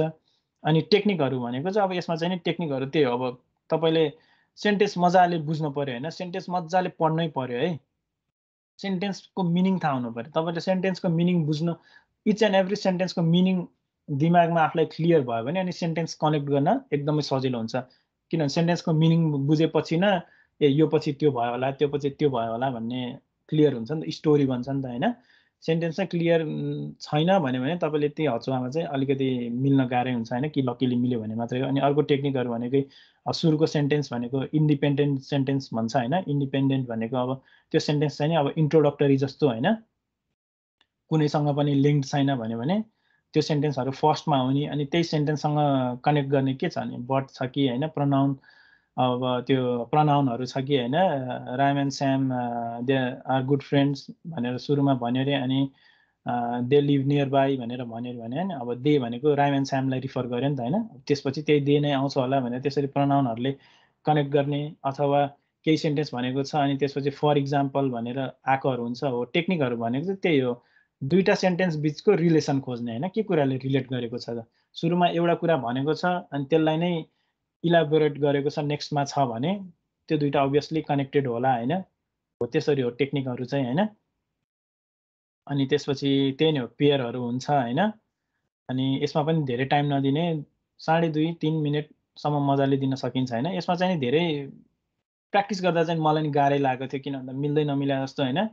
तर तपाईँले प्र्याक्टिस गर्दाखेरि के गर्नुहोस् भन्दाखेरि अब यिनीहरूमा रिजल्ट पनि देखाउँछ हैन, प्र्याक्टिस गरेपछि के बिग्रियो भनेर। अनि त्यो रिजल्टहरूलाई चाहिँ करेक्ट गर्नुहोस् के भन्नाले रिजल्टहरूलाई आफ्नो मिस्टेकलाई रिभ्यू गर्नुहोस् क्या, मैले किन बिगारेछु त, किन यो सेन्टेन्स यस्तो हुनुपर्ने थियो, किन मैले यस्तो गरेछु त भनेर उनीहरूले दिएको राइट रिजल्ट र आफ्नो रङ रिजल्ट कम्पेयर गर्नुहोस् हैन। अनि एकदम एनालाइज गर्नुहोस्, बुझ्न ट्राई गर्नुहोस्। त्यो गर्नुभयो भने आफ्नो मिस्टेकलाई करेक्ट गर्ने बानी बसाल्नुभयो भने हैन, रिभिजन गर्ने बानी बसाल्नुभयो भने तपाईँलाई एकदमै त्यसले चाहिँ एकदमै बेनिफिट गर्छ के। पछि तपाईँको दिमागलाई बढाउनदेखि लिएर हैन, एकदम राम्रो प्र्याक्टिस हो त्यो भनेको चाहिँ, आफ्नो मिस्टेकलाई करेक्सन गर्ने भनेको चाहिँ हैन।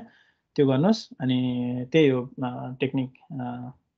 म्याच अब के कुरामा रिलेट छ त्यो हेर्ने, अनि पेयरिङ हेर्ने हैन, सबै नमिले पनि केही छैन हैन, मिस्टेकहरूलाई करेक्ट गर्ने, त्यही नै हो टेक्निक यसमा चाहिँ।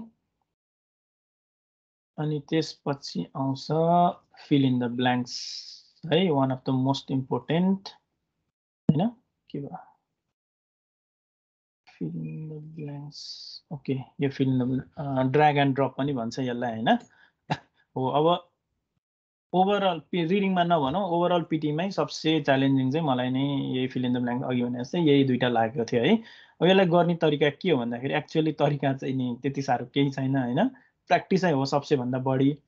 अनि तपाईँलाई अब यो के अरे कोलोकेसन्सहरू कतिको फ्यामिलियर हुनुहुन्छ हैन। कोलोकेसन्स भनेको अब त्यही म्याक्सिममले इक्जाम्पल दिने नै त्यही फास्ट फुड भनेर भन्छ हैन, जोडिएको शब्दहरू क्या। फास्ट फुड भनेर आज फास्ट फुड खान जाउँ त भने किन फास्ट फुड भन्यो त, अब स्पेसिफिक रिजन छैन त्यसको, क्विक फुड किन भनेन हैन, मान्छेले फास्ट फुडै भन्यो हैन।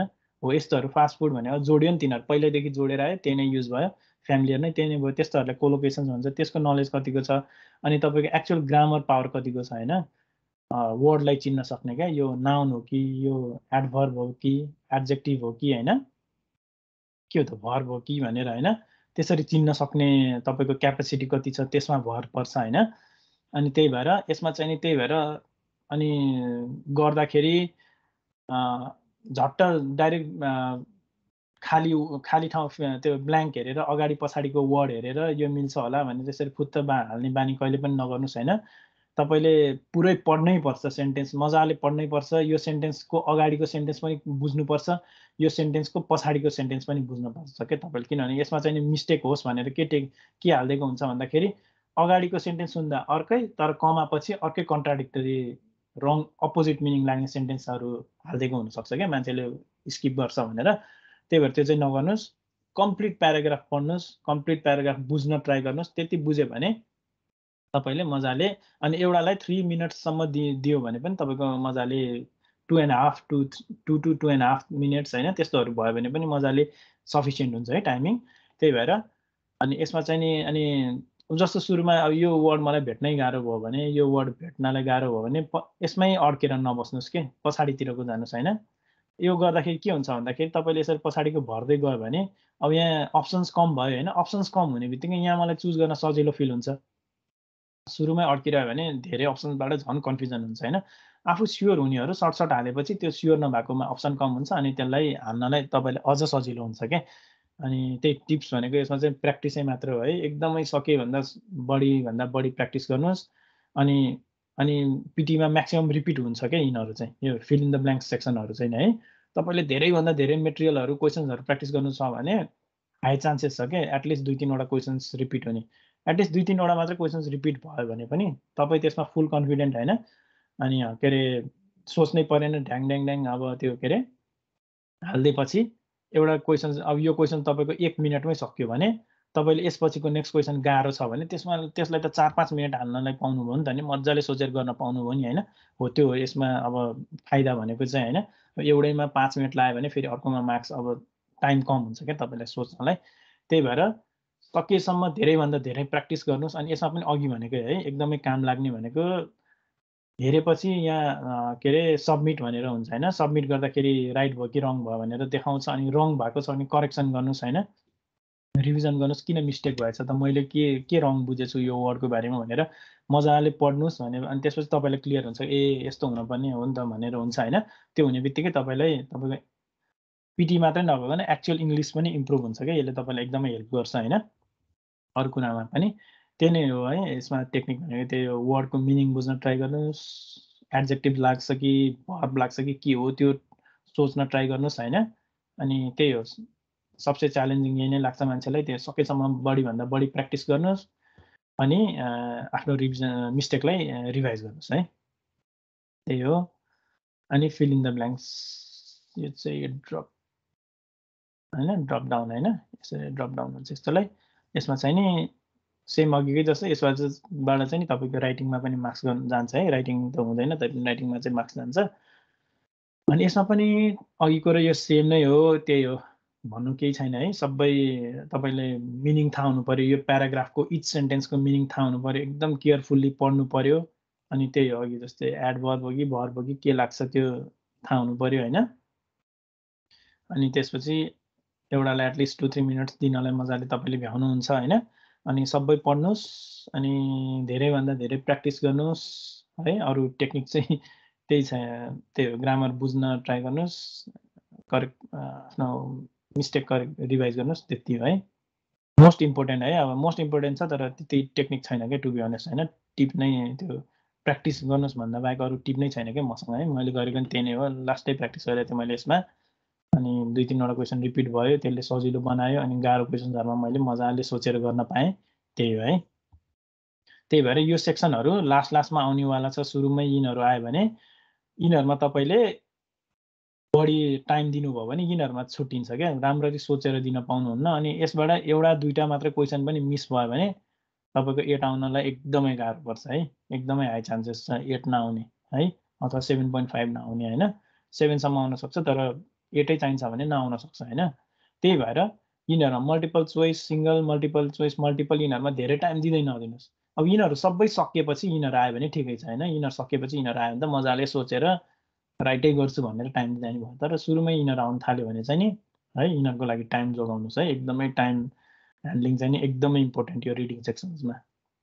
एउटा दुईटा छुट्यो मिस्टेक भयो भने पनि मिस्टेकले त्यति गर्दैन तर एउटा क्वेसन छुट्यो। अब एउटा क्वेसन छुट्यो भने त 4 वटै मिस्टेक भयो जस्तो भयो नि त हैन। अब नछुट्यो भने पनि तपाईको अब दुईटा गरेर 4 वटामा दुईटा मिल्यो भने त एटलिस्ट मार्क्स त आयो नि। एउटा क्वेसन छुटिनु भनेको त तपाईको 4 वटा छुट्यो के 4 वटा मिस्टेक भयो के। दुईटा मिस्टेक हुन्थ्यो रे ल सपोज हैन। दुईटा त राइट हुन्थ्यो नि एटलिस्ट गर्न पाए भए। एटलिस्ट 3टा राइट हुन्थ्यो कि 4 वटा राइट हुन्थ्यो। छुट्ने बित्तिकै 4 वटा मिस्टेक जस्तो बनियो। त्यही भएर क्वेसन चाहिँ नि छुट्टाउँदै नछुट्टाउनुस् है। त्यो चाहिँ बिग मिस्टेक हो। त्यो टाइम म्यानेजमेन्ट एकदम गर्नुस्। अनि रिडिङ सेक्सन्स पनि सक्यो। अनि समराइज स्पोकन टेक्स्ट है त। Summarise okay. यो समराइज स्पोकन टेक्स्ट भनेको चाहिँ नि ठ्याक्कै यो रिटेल लेक्चर जस्तै है। स्पिकिङमा रिटेल लेक्चरमा चाहिँ नि त्यही नै लेक्चर सुन्थ्यो अनि हामीले रिपिट गर्थ्यौं हैन बोलेर। लिसनिङमा चाहिँ नि त्यही नै सुन्छौं अनि त्यसलाई राइट गर्छौं हैन। सो यसको चाहिँ नि लिसनिङमा चाहिँ यसको चाहिँ नि मार्क्स केमा पनि जान्छ त लिसनिङ प्लस राइटिङमा हैन। एकदमै हेभी है एकदमै इम्पोर्टेन्ट हैन राइटिङको लागि यो अनि राइट फ्रम डिक्टेसन हैन। समराइज अनि यसमा चाहिँ नि क्वेसन प्याटर्न आउने त्यही नै है। यही फर्मेटमा आउँछ। सुरुमै समराइज स्पोकन टेक्स्ट है म रङ होइन भने यही नै फर्मेटमा आउँछ है। रङ हो भने चाहिँ सरी है त्यसको लागि। तर यही नै फर्मेटमा आउनुपर्ने है। अनि समराइज स्पोकन टेक्स्टमा गर्ने के हो भन्दाखेरि तपाईले रिटेल लेक्चरमा जुन टेम्प्लेट युज गर्नुभयो त्यही टेम्प्लेट यसमा युज गर्दा हुन्छ हैन। कुनै अर्को नयाँ टेम्प्लेट युज गर्नु पर्दैन। रिटेल लेक्चरमा पनि तपाईँ मैले के भनेको थिएँ एटलिस्ट किवर्ड भन्दा पनि फ्रेज टिप्न ट्राई गर्नुस् हैन। अनि यसमा चाहिँ यसमा पनि त्यही नै हो फ्रेज टिप्न ट्राई गर्नुस्। रिटेल लेक्चरमा स्पिकिङमा चाहिँ रिटेल लेक्चरमा भन्दाखेरि ग्रामेटिकल त्यति मतलब हुँदैन है। स्पिकिङमा सिर्फ तपाईको फ्लुएन्सी प्रोनाउन्सिएसन अनि त्यहाँ भएको किवर्डहरु अथवा फ्रेजहरु कति रिपिट गर्नु भएको छ त्यो त्यसमा भर पर्छ। तर यसमा चाहिँ नि लेख्ने भएको भएर यसमा चाहिँ नि कम्प्युटरले तपाईको ग्रामर पनि चेक गर्छ। त्यही भएर टेम्प्लेट भर्दाखेरि सकेसम्म ग्रामेटिकल्ली पनि करेक्ट गर्न ट्राई गर्नुस् है। अनि यसमा टेक्निक त्यही हो के रे रेकर्ड बजिरहेको हुन्छ। रेकर्ड बज्दाखेरि तपाईले फ्रेज सक्नुहुन्छ भने फ्रेज टिप्न ट्राई गर्नुस्। सक्नुहुन्न भने किवर्डहरु टिप्नलाई ट्राई गर्नुस् हैन। अनि फ्रेज टिपेपछि अब यसमा कति छ लिमिट है। You should write 50 to 70 words भनेको छ हैन। 60 65 हैन 50 भन्दा कम माथि छ 70 भन्दा कम छ भने भयो हैन। अनि त्यही हो टेम्प्लेट तपाईले टेम्प्लेट घोक्ने बित्तिकै टेम्प्लेटले नै तपाईको 30 35 अथवा एटलिस्ट भनौँ 35 वटा हैन 35-40 वटा वर्ड त टेम्प्लेटले नै खाइदिन्छ हैन नभए पनि 25-30 वटा वर्ड त टेम्प्लेटले नै खाइदिन्छ अनि तपाईले भर्न पर्ने भनेको त्यो एडिसनल 20-25 वटा वर्ड हो के जुन तपाईले इजिली गर्न सक्नुहुन्छ है तपाईको नोट टेकिङमा भर पर्छ त्यति गाह्रो नि हुँदैन हैन रेकर्ड बज्दै गर्छ यो रेकर्ड बढ्दै गर्दाखेरि यसमा टेक्निक भनेको त्यही हो सकेसम्म इम्पोर्टेन्ट सेन्टेन्सहरु भनेको फर्स्ट र लास्ट हो अघिको डिटेल लेक्चरमा पनि त्यही नै हो हैन सकेसम्म फर्स्ट र लास्ट सेन्टेन्सहरु टिप्न ट्राई गर्नुस् किनभने तिनीहरु अलिक इम्पोर्टेन्ट हुन्छ फर्स्ट र लास्ट सेन्टेन्स टिप्न नसके पनि मैले भनेको जस्तै 3 वटा वर्डको फ्रेज 4 वटा वर्डको फ्रेज हैन याद हुने बित्तिकै झ्याप्प लेखिहाल्ने रेकर्डिङ ध्यान नदिने हैन अनि टिपिसकेपछि फेरि रेकर्डिङ ध्यान दिने फेरि नोट डाउन गर्दाखेरि रेकर्डिङ नसुन्ने हो त्यो टेक्निक लगाउनुस् अनि 4 वटा फ्रेज मात्रै याद गर्यो भने तपाईले हैन टिप्न नोट गर्न सक्नुभयो भने कपीमा नोट गर्न सक्नुभयो भने अनि पछि त्यो हेर्दै टेम्प्लेटमा मजाले भर्ने अनि ग्रामेटिकलले अलि सच्याउन खोज्ने हैन भर्बहरु प्रेजेन्ट पास्ट मिल्छ कि के मिल्छ हैन एएन दहरु थप्नु पर्ने हो कि हैन त्यसरी अनि समराइज स्पोकन टेक्स्टमा त्यही नै भयो हैन अनि 50 to 70 वर्ड्स अनि यसमा चाहिँ अब त्यो सिंगल सेन्टेन्स जस्तो हैन हैन मल्टिपल सेन्टेन्स हो हैन त्यही भएर फुल स्टपहरु धेरैवटा हुन्छ हैन यसमा 50 भन्दा कम नहोस् 70 भन्दा बढी नहोस् अब यसमा तपाईले एकदम इनफ टाइम छ हैन अनि त्यही भएर 10 मिनेट्समा अनि यसमा पनि त्यो कुरा चाहिँ कन्फ्युज भएँ ओभरअल टाइमिङ हो कि के हो त्यो कुरा चाहिँ हेर्नु होला है यसमा ओभरअल टाइमिङ चाहिँ हैन तर सक्यो भने आफू जस्तो कति 10 मिनेट हो क्यारे हैन त्यो छ भने आफ्नो 6-7 मिनेटमा सक्यो भने मजाले एकचोटि हेर्नुस् रिभिजन गर्नुस् हैन अनि नेक्स्ट जानुस् है अनि यसमा टेक्निकहरु के छ त केही त्यति नै हो है छुटाएछु भने म फेरि भनौँला समराइज स्पोकन टेक्स्टमा त्यही नै हो अनि मल्टिपल चोइस मल्टिपल यसमा पनि त्यही नै हो है यो तपाईको मार्क्स खानलाई राखेको कुरा है अब यसमा चाहिँ नि अब तपाईको रेकर्डिङ नसकेसम्म तपाईले नेक्स्ट क्लिक गर्न सक्नुहुन्न हैन त्यही भएर रेकर्डिङ कम्प्लिट हुन दिनुस् हैन अब यसमा चाहिँ नि त्यो अघिको रिडिङ भन्दा अलिक सजिलो छ है रेकर्डिङ के रे यो लिसनिङ सेक्सनमा चाहिँ किन भन्दाखेरि अब यो बिग्रियो भने पनि केही छैन है स्टिल तपाईको लिसनिङमा राम्रो मार्क्स आउँछ अनि एउटा मात्रै सेलेक्ट गरेर नेक्स्ट गर्ने त्यो टिप पनि एकदमै काम गर्छ अब तपाईले यसमा अझै म मार्क्स नै ल्याउँछु भन्यो भने यसमा टेक्निक चाहिँ के हो भन्दाखेरि यो रेकर्डिङ बजिराख्दाखेरि यसमा रेकर्डिङ बज्नु भन्दा सुरु अगाडि 10 सेकेन्ड टाइम दिन्छ क्यारा हैन प्रिपरेसन टाइम भनेर त्यो सुरुको 10 सेकेन्डमा चाहिँ एउटा सुरुको फर्स्ट सेन्टेन्स पढ्नुस् के त्यो फर्स्ट सेन्टेन्स तपाईले सुरुको 10 सेकेन्डमा पढ्नु भयो भने त्यो फर्स्ट सेन्टेन्सले तपाईलाई जेनरल आइडिया दिन्छ क्या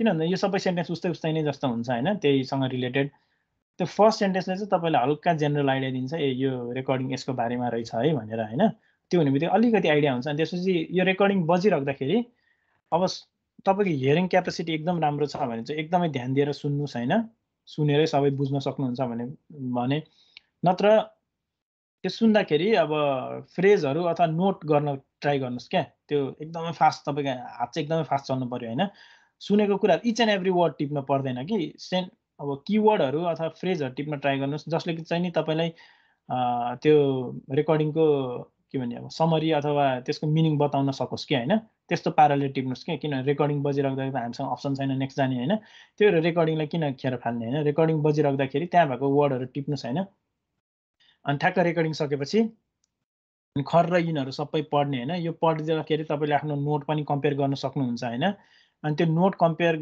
टिपेको किन भन्दाखेरि तपाईले सुनेको कुरा सबै याद हुने तर लेखेको कुराहरु झटझट किवर्डहरु मात्रै छ भने पनि तपाईलाई मिनिङ प्रोसेस गर्न सजिलो हुन्छ नि त दिमागलाई हैन हो त्यसरी यो एन्सर र तपाईको नोट खर हेरेर यो मिलेको हो कि जस्तो लाग्छ भने मल्टिपल सेलेक्ट गर्नुस् अनि नेक्स्ट गर्नुस् है अनि अब यसमा पनि त्यही हो टेक्निक कन्फिडेन्ट हुनुहुन्छ भने मल्टिपल सेलेक्ट गर्नुस् ठिकै छ कन्फिडेन्ट हुनुहुन्छ भने नत्र छ भने एउटा मात्र सेलेक्ट गर्नुस् किन भन्दा दुईटा सेलेक्ट गर्दाखेरि फेरि +1 -1 0 भइदिन्छ हैन कन्फिडेन्ट हुनुहुन्न अब के पनि थाहा छैन भने कुनै एउटा र्यान्डमली एउटा सी सेलेक्ट गर्नुस् नेक्स्ट गर्नुस् यसमा पनि टाइम दिदै नदिनुस् है यसमा पनि म्याक्सिमम दियो 1 to 1.5 मिनेट्स धेरै टाइम दिदै नदिनुस् किनभने यो चाहिँ सबसे रिस्की पार्ट हो किन भन्दाखेरि यसमा बढी टाइम दिने बित्तिकै लिसनिङको सबसे इम्पोर्टेन्ट भनेको राइट फ्रम डिक्टेसन हो जुन चाहिँ सबसे लास्टमा आउँछ के यो राइट फ्रम डिक्टेसन भनेको यो राइटिङको लागि पनि मोस्ट इम्पोर्टेन्ट अनि लिसनिङको लागि पनि मोस्ट इम्पोर्टेन्ट है यसमा तपाईको कुनै एउटा क्वेशन छुट्यो गर्न पाएन भने तपाईको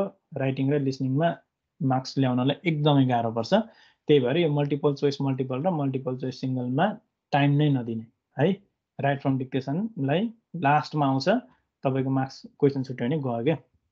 त्यही भएर 1-1.5 मिनेटमै तपाईले एन्सर झ्याट भेटाउनु छ भने ठिक छ, नत्र कुनै एउटा र्यान्डमली चुज गर्नुस्। नेक्स्ट है, लास्टको लागि टाइम बताउनुस् के। अनि त्यसपछि मल्टिपल चोइस सिंगल हैन, यसमा पनि एक्ज्याक्ट त्यही नै हो टेक्निक हैन। खर्र बजिरहेको हुन्छ, यसमा चाहिँ अझै सजिलो छ भन्दा किन भन्दा धेरै गर्नु परेन हैन। यसमा पनि नोट टिप्नु हुन्छ भने नोट टिप्नुस्, अनि नोट टिपेपछि खर्र हुन्छ हैन। अनि पछि अघि मल्टिपल चोइस मल्टिपलमा जे भने त्यही नै लागु हुन्छ। यसमा पनि नोट टिपेपछि तपाईलाई हल्का मिनिङ प्रोसेस गर्न सजिलो हुन्छ। अनि त्यसपछि कुनै एउटा र्यान्डमली सेलेक्ट गर्दै त्यो अनुसार कुन चाहिँ मिल्या जस्तो लाग्छ त्यो सेलेक्ट गरिदिनुस्। अब कन्फिडेन्ट हुनुहुन्न भने र्यान्डमली कुनै एउटा सेलेक्ट गरिदिनुस्, नेक्स्ट जानुस् है। टाइम नदिनुस् यसमा धेरै, म्याक्सिमम दिए 1 मिनेट। अनि त्यसपछि हाइलाइट करेक्ट समरी, यो पनि है त्यति इम्पोर्टेन्ट छैन है, यो पनि त्यति इम्पोर्टेन्ट छैन। यसमा पनि टेक्निक त्यही नै हो के रे, खर्र सुरुमा एउटा सेन्टेन्स पढ्नुस् है, एउटा सेन्टेन्स पढ्नुस्। सायद मैले म अलिकति कन्फ्युज भएँ, यिनीहरुमा सुरुमा प्रिपरेसन टाइम दिन्छ कि दिँदैन, त्यो चाहिँ म अलिकति कन्फ्युज भएँ है। सायद नदिन पनि सक्छ है, त्यो दिएन भने त्यही मल्टिपल र सिंगलमा प्रिपरेसन टाइम तपाईलाई दिएन भने त्यही हो, रेकर्डिङ बज्दाखेरि नोटहरु टिप्नुस् अनि त्यो नोटलाई एन्सरसँग कम्पेयर गर्नुस् है।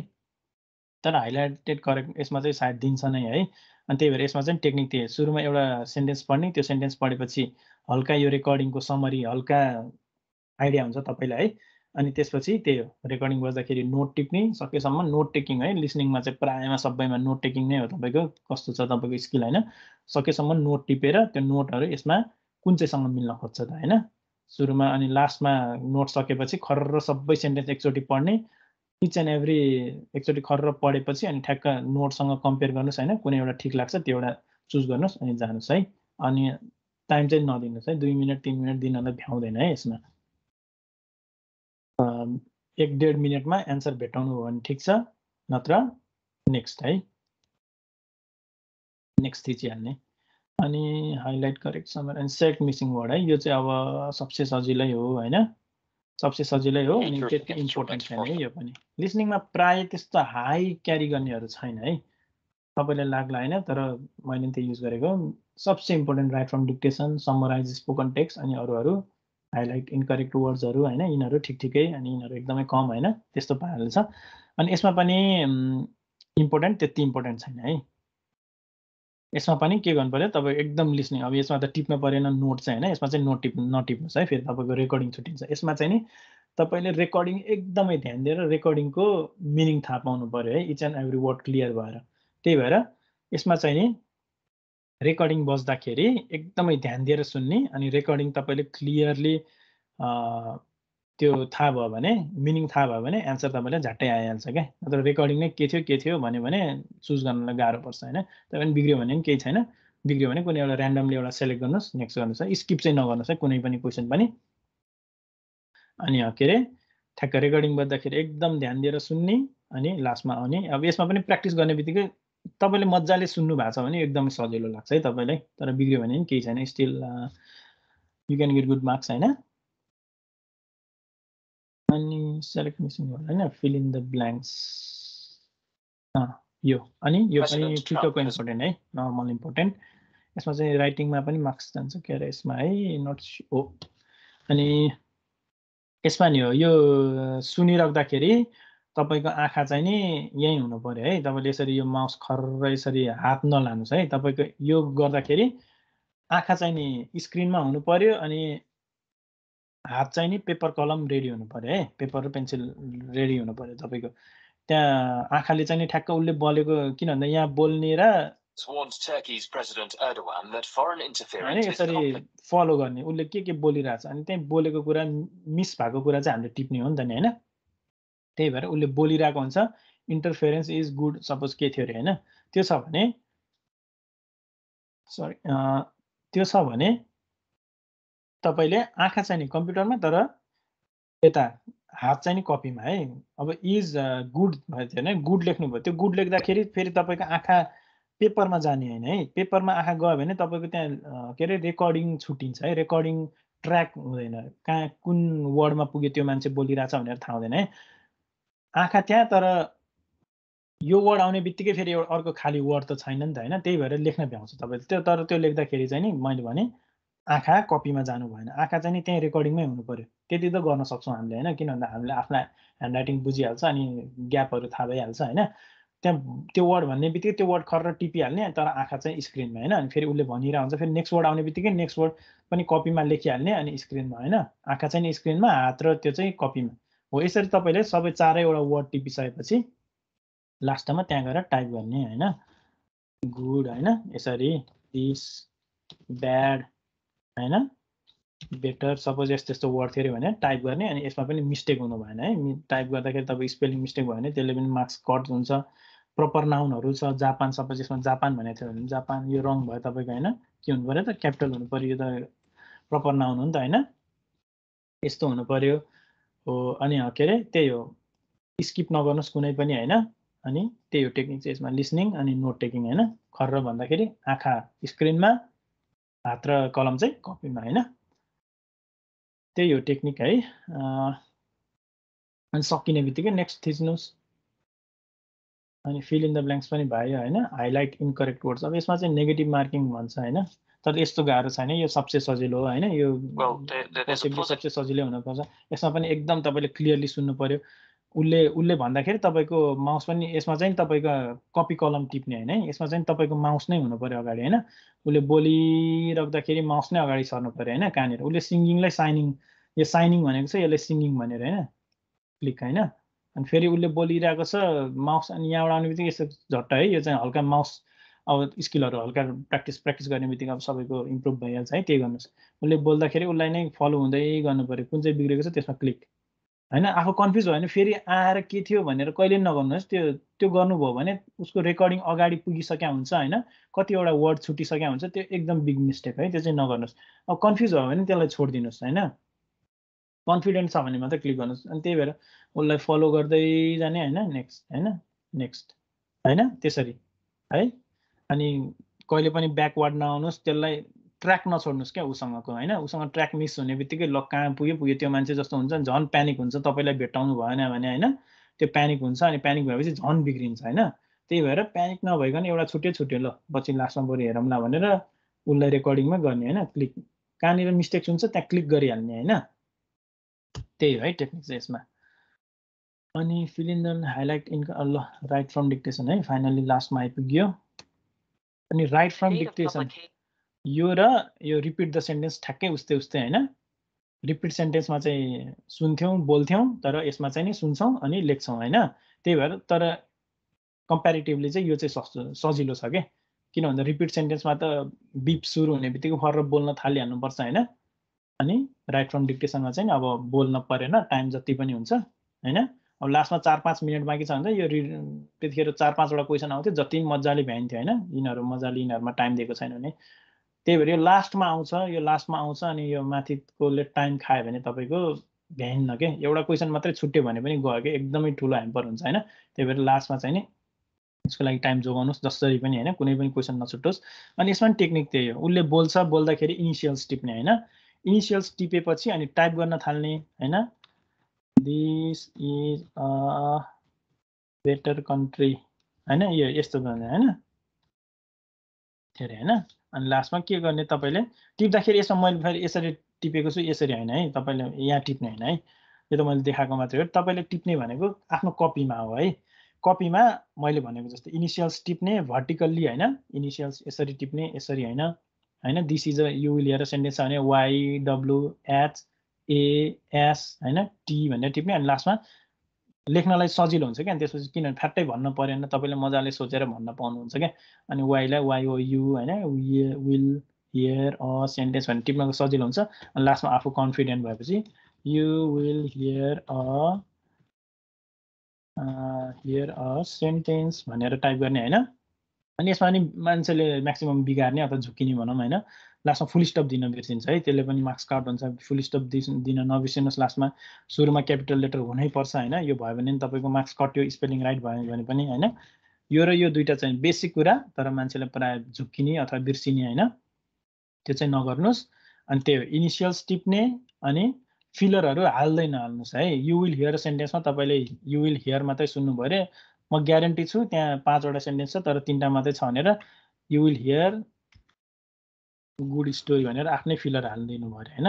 यो यस्तो मिस्टेक चाहिँ कहिले नगर्नुहोस् है। फिलर हाल्दैन तपाईँले जति सुन्नु भएको छ त्यति मात्रै हाल्नुहोस् है। फिलरहरू आफूलाई ए यो थियो कि क्या हो भनेर त्यसो चाहिँ नहाल्नुहोस्, त्यसले नेगेटिभ मार्किङ हुन्छ है तपाईँको। त्यही भएर जति सुन्नु भएको छ त्यति हाल्नुहोस्। सुरुमा क्यापिटल लास्टमा फुल स्टप हैन। अनि त्यसपछि सिक्वेन्शियली सकेसम्म सिक्वेन्शियली गर्न try you will hear story great यस्तो नगर्नुहोस्। अब यो 5 वटै थियो अरे तर सिक्वेन्स बिग्रियो नि त हैन। ग्रेट स्टोरी हुनुपर्ने स्टोरी ग्रेट भएन, यसले पनि मार्क्स घट्छ। सिक्वेन्समा भएको तपाईँ कन्फिडेन्टली यो ल यही नै हो है भन्ने सेन्टेन्स वर्डहरू मात्रै हाल्नुहोस् है। अनि टेक्निक त्यही हो, सकेसम्म धेरैभन्दा दिनमा तपाईँले 10 मिनट मात्रै दिनुभयो भने 10 मिनटमा त 50 वटा सेन्टेन्सै सकिन्छ क्या। यसमा प्र्याक्टिस गर्नलाई 50-60 वटा सेन्टेन्स प्र्याक्टिस गर्न सकिन्छ 10 मिनटमा हैन। इम्पोर्टेन्ट हो तर प्र्याक्टिस गर्न सजिलो हैन। अनि त्यही नै हो है। क्यापिटल फुल स्टप अनि सकिने बित्तिकै नेक्स्ट हैन। कुरी नरहनुहोस् है। धेरै नै भयो, लङ सेसन भयो। होपफुली मैले सायद सबै कभर गरेँ है। म यो युट्युबमा हाल्छु, अब केही छ भने कमेन्टमा क्वेसन्स गर्नु, सकेसम्म एन्सर गर्न ट्राई गर्छु भ्याएसम्म है। स्केड्युल अलि बिजी नै छ, अनि ढिलो भयो भने पनि नरिसाउनु होला है रिप्लाई गर्नलाई। अनि त्यही नै हो। अनि अर्को टिप भनेको मक टेस्ट एटलिस्ट दिनुहोस् है। अब सकेसम्म धेरैभन्दा धेरै मक टेस्ट दिनुहोस्। मक टेस्टले चाहिँ तपाईँलाई ओभरअल त्यो के भन्ने अब मक टेस्ट 2-3 पटक दिएपछि तपाईँलाई ए यस्तै त हो नि भनेर कन्फिडेन्स बढ्छ क्या। एकदमै डिफर हुन्छ है, डिफ्रेन्ट हुन्छ त्यो मक टेस्ट दिएको र नदिएकोमा हैन। दिएपछि तपाईँलाई ओ कुन क्वेसन पछि कुन आउँछ भन्ने अर्थ क्वेसनको सिक्वेन्स याद हुनु पनि एकदमै इम्पोर्टेन्ट छ क्या। किनभने तपाईँलाई अब क्वेसन्सहरू चाहिँ थाहा छ तर सिक्वेन्स थाहा छैन भने रिड अलाउड पछि रिपिट सेन्टेन्स, अब रिड अलाउडमा खर्र सेन्टेन्स पढिरहेको रिड अलाउड सेक्सन सकेर अब रिपिट सेन्टेन्स आउँदाखेरि रेकर्डिङ ठ्याक्क रेकर्डिङको बच्च तपाईँको माइन्डले प्रोसेस गर्दैन क्या। तपाईँ कन्फिडेन्ट फ्यामिलियर हुनु ल यो कस्तो खालको क्वेसन्स हो भनेर हैन। त्यही भएर मक टेस्टहरू दिने हैन। धेरै त्यो गऱ्यो भने चाहिँ नि ए यो सक्यो अब यो सेन्टेन्स हो, रिड अलाउड पछि रिपिट सेन्टेन्स आउँछ है भन्ने बित्तिकै तपाईँले रेकर्डिङको साइन देख्ने बित्तिकै तपाईँको हात डाइरेक्ट पेन र पेपरमा जान भ्याउँछ नि त हैन। अनि तपाईँले गर्न थाल्नुहुन्छ। नत्र त तपाईँले अब ल के क्वेसन हो यो भन्ने बित्तिकै एकछिन दिमागले प्रोसेस गर्दा त्यो पेन र पेपर छुट्टिन्छ, यता रेकर्डिङ सुरु भइसक्यो हुन्छ, अनि तपाईँको एउटा बिग्रिन्छ छुट्टिन्छ, तपाईँ झन् प्यानिक हुनुहुन्छ हैन। प्यानिक भएपछि झन् बिग्रिँदै जान्छ क्या। त्यही भएर एटलिस्ट 2-3 वटा मक टेस्ट दिनुभयो भने चाहिँ तपाईँलाई त्यो फ्यामिलियर हुनुहुन्छ हैन। इक्जाम यो पछि यो आउँछ हैन। अनि ठ्याक्क त्यसपछि टाइम म्यानेजमेन्ट, मेन भनेको टाइम म्यानेजमेन्ट हो। अनि तपाईँलाई थाहा हुन्छ क्या ए अघि मैले भनेको जस्तै यो क्वेसनहरू गरेँ भने त्यो भ्याउँदिनँ रहेछ, अथवा यो दुईटा सुरुमै आयो भने यो गर्न पनि भ्याउँदो रहेछु हैन।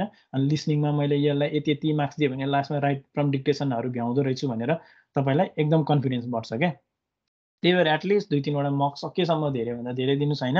तपाईँलाई मार्क्स कतिको चाहिएको छ त्यो हिसाबले हैन। अनि त्यसपछि अनि मक टेस्टहरू लिँदाखेरि मक टेस्टमा मार्क्स बिग्रियो भने अब एकदमै बिग्रियो भने त अलि सोच्नै पर्छ हैन। रिभाइज गर्नुपर्छ केमा बिग्रियो भन्नेमा। तर मैले पनि अब भन्दाखेरि यो एप युनिहरूमा मक टेस्ट दिँदा यो एप युनि छ अनि अर्को realpte.com भन्ने छ हैन। तिनीहरूमा मक दिँदाखेरि मेरो पनि त्यही कहिले 70 ओभरअल, कहिले 75, त्यस्तो 80 कहिले आएन कि हैन। मलाई चाहिँ डर लागिरहेको थियो अब नआउने हो कि के हो भनेर आउँछ। कहिले पनि मक टेस्ट मैले पनि 5-7 वटै दिएँ हैन। कहिले पनि 80 आएन क्या मकमा चाहिँ।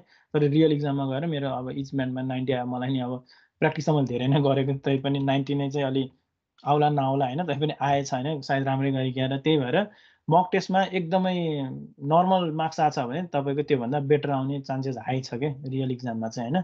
तर मक टेस्टमै अब एकदमै ओहो स्पिकिङमा 25-30 आइरहेछ भने चाहिँ केही बिग्रिरहेछ हैन। तपाईँको अब फ्लुएन्सी बिग्रिरहेको हो कि अथवा माइकमा राम्रो रेकर्डिङ नभइरहेको हो कि हैन, त्यो कुराहरू ध्यान दिनु हैन। टाइम म्यानेजमेन्टमा यो क्वेसनहरू गर्न नभ्याइरहेको हो कि मैले हैन, स्पेलिङहरू बिग्रेको हो कि त्योहरू हेर्नुहोस् हैन। अनि त्यसपछि त्यही नै हो, सकेसम्म मक टेस्टहरू दिनुहोस्, प्र्याक्टिस गर्नुहोस्। मैले भनेको टिप्स एन्ड ट्रिक्सहरू युज गर्नुहोस् है। यो डेफिनेटली काम गर्छ।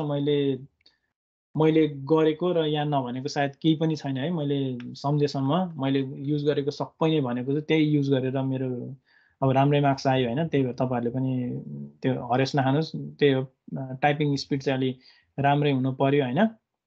अनि नोट टेकिङहरू स्किल्सहरू अलि राम्रो हुनु पर्यो।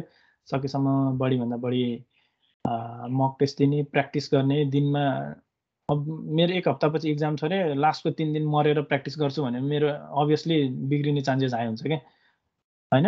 15 दिन बरु 1 महिनापछि छ भने 1 महिना अगाडिदेखि नै प्र्याक्टिस सुरु गर्नुहोस्, होइन? दिनको आधी घन्टा, दिनको 1 घन्टा, 1 घन्टा, तर कन्टिन्युटी, होइन? डेली होस्, होइन?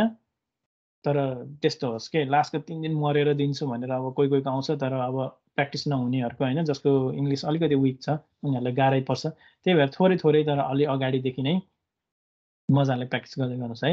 अनि त्यही भएर लास्ट फाइनल रिभिजन भनेको अब त्यो स्पिकिङमा सबसे इम्पोर्टेन्ट भनेको यो रिड अलाउड, होइन? रिपिट सेन्टेन्सहरू, होइन? अब यिनीहरू सबै प्राय टेम्प्लेटले कभर गर्छ, कुनै पनि टेम्प्लेट राम्रो नराम्रो छैन, होइन? सबै टेम्प्लेट त्यही नै हो। राइटिङमा यो दुइटै ठिकै छ, त्यति इम्पोर्टेन्ट होइन, किनभने राइटिङमा बढी मार्क्स अझै अरू सेक्सनबाट आउँछ। रिडिङमा मल्टिपल चोइस, मल्टिपल सिङ्गल, यिनीहरूमा बढी ध्यान नदिनुहोस्, होइन? टाइम खाने मात्रै हो, मार्क्स आउँदैन। सबसे इम्पोर्टेन्ट भनेको यो दुइटा हो। यो दुइटाको लागि सकेसम्म धेरैभन्दा धेरै प्र्याक्टिस गर्नुहोस्। क्वेसन रिपिट हुने चान्सेस हुन्छ, प्लस अब धेरै प्र्याक्टिस गरेपछि तपाईँको भोक्याबुलरी पनि हाई हुन्छ। भोक्याबुलरी हाई भन्ने बित्तिकै अभियसली तपाईँले राम्रो गर्नुहुन्छ, होइन? लिसनिङमा पनि त्यही हो। अब समराइज, स्पोकन टेक्स्ट इम्पोर्टेन्ट छ। यो अगेन मल्टिपल चोइस यिनीहरू इम्पोर्टेन्ट छैन, होइन? Right from dictation most important. यति नै हो मैले भन्नुपर्ने, होइन? एपयुनी यसमा गएर रेजिस्टर गर्नुहोस्। पहिला त यसमा एउटा फ्री मक टेस्ट थियो एउटा, है? मैले दिँदा मैले नि एउटा चाहिँ गरेको थिएँ। अहिले के छ, होइन? नत्र यसमा प्र्याक्टिस मेटेरियलहरू फाल्छ, यसैबाट भयभरको प्र्याक्टिस गर्दा पनि हुन्छ। एपयुनी छ, होइन? अनि अर्को मैले एकदम युज गरेको भनेको realpte.com भनेर पनि छ, होइन? यो पनि राम्रै साइट हो, यसबाट पनि गर्न सक्नुहुन्छ, है? रेजिस्टर गर्नुहोस्। Google sign in, Google Facebook जेबाट गर्दा नि हुने रहेछ। यसमा नि हुन्छ, होइन? यसबाट प्र्याक्टिस गर्नुहोस्। अनि त्यही हो, सायद मैले, है, केही छुट्याइनँ होला। केही छुट्याएछु भने म सम्झेँ भने फेरि रिपिट गरौँला केही माध्यमबाट। नत्र त्यही हो, राम्रोसँग प्र्याक्टिस गर्नुहोस्, है? राम्रो मार्क्स आउँछ। नातिकन दिनुहोस्, मक टेस्ट दिनुहोस्, अनि एकदम फ्रिली, होइन? अनि इक्जाम जाँदाखेरि एकदम फ्री माइन्ड भएर जानु। सकेसम्म बिहानको लिँदा राम्रो, है? बेलुकाभन्दा, इभिनिङभन्दा, किनभने इभिनिङमा धेरै माइन्ड स्ट्रेस भइसकेको हुन्छ, होइन? मर्निङमा 7:30 8 बजेको टाइमहरू छ भने त्यो भनेको बेस्ट हो जस्तो लाग्छ मलाई चाहिँ। माइन्ड फ्रेस हुन्छ, होइन? अनि त्यसपछि गएर बसेपछि माइकहरू राम्रोसँग टेस्ट गर्नुहोस्, होइन? त्यहाँ टेस्टिङ गर्नलाई इनफ टाइम हुन्छ। आफूलाई छैन भने नहिचकिचाउनुहोस्, होइन? किनभने त्यत्रो पैसा तिरेर गएको हो, होइन? त्यहाँ उनीहरू हेल्प गर्नेहरू हुन्छ, उनीहरूलाई एकदम कन्फिडेन्ट भएर ल मेरो माइकले एकदम राम्रो साउन्ड क्याप्चर गरिरहेको छ, रेकर्डिङ भइरहेछ भनेपछि मात्रै नै इक्जाम स्टार्ट गर्नुहोस्, है? आफैले टेस्ट गर्नुहोस्। आफूलाई कन्फ्युज छ भने हात उठाएर सोध्नुहोस्। त्यसमा लजाउने या के भन्ला कसैले गरेन त्यस्तो के पनि नगर्नुहोस्, है? त्यस्तो सबैलाई हुन्छ, त्यस्तो चाहिँ गर्दै नहोस्, त्यो गल्ती नगर्नुहोस्। कन्फ्युज छ, चलाउन आएन, सोधिहाल्नुहोस्, है? होइन? पैसा तिरेर गएको हो, त्यही भएर सोधिहाल्नुहोस्। र सबैजनालाई अल द बेस्ट, है? अनि थ्याङ्क यू लास्टसम्म हेर्नु भएकोमा।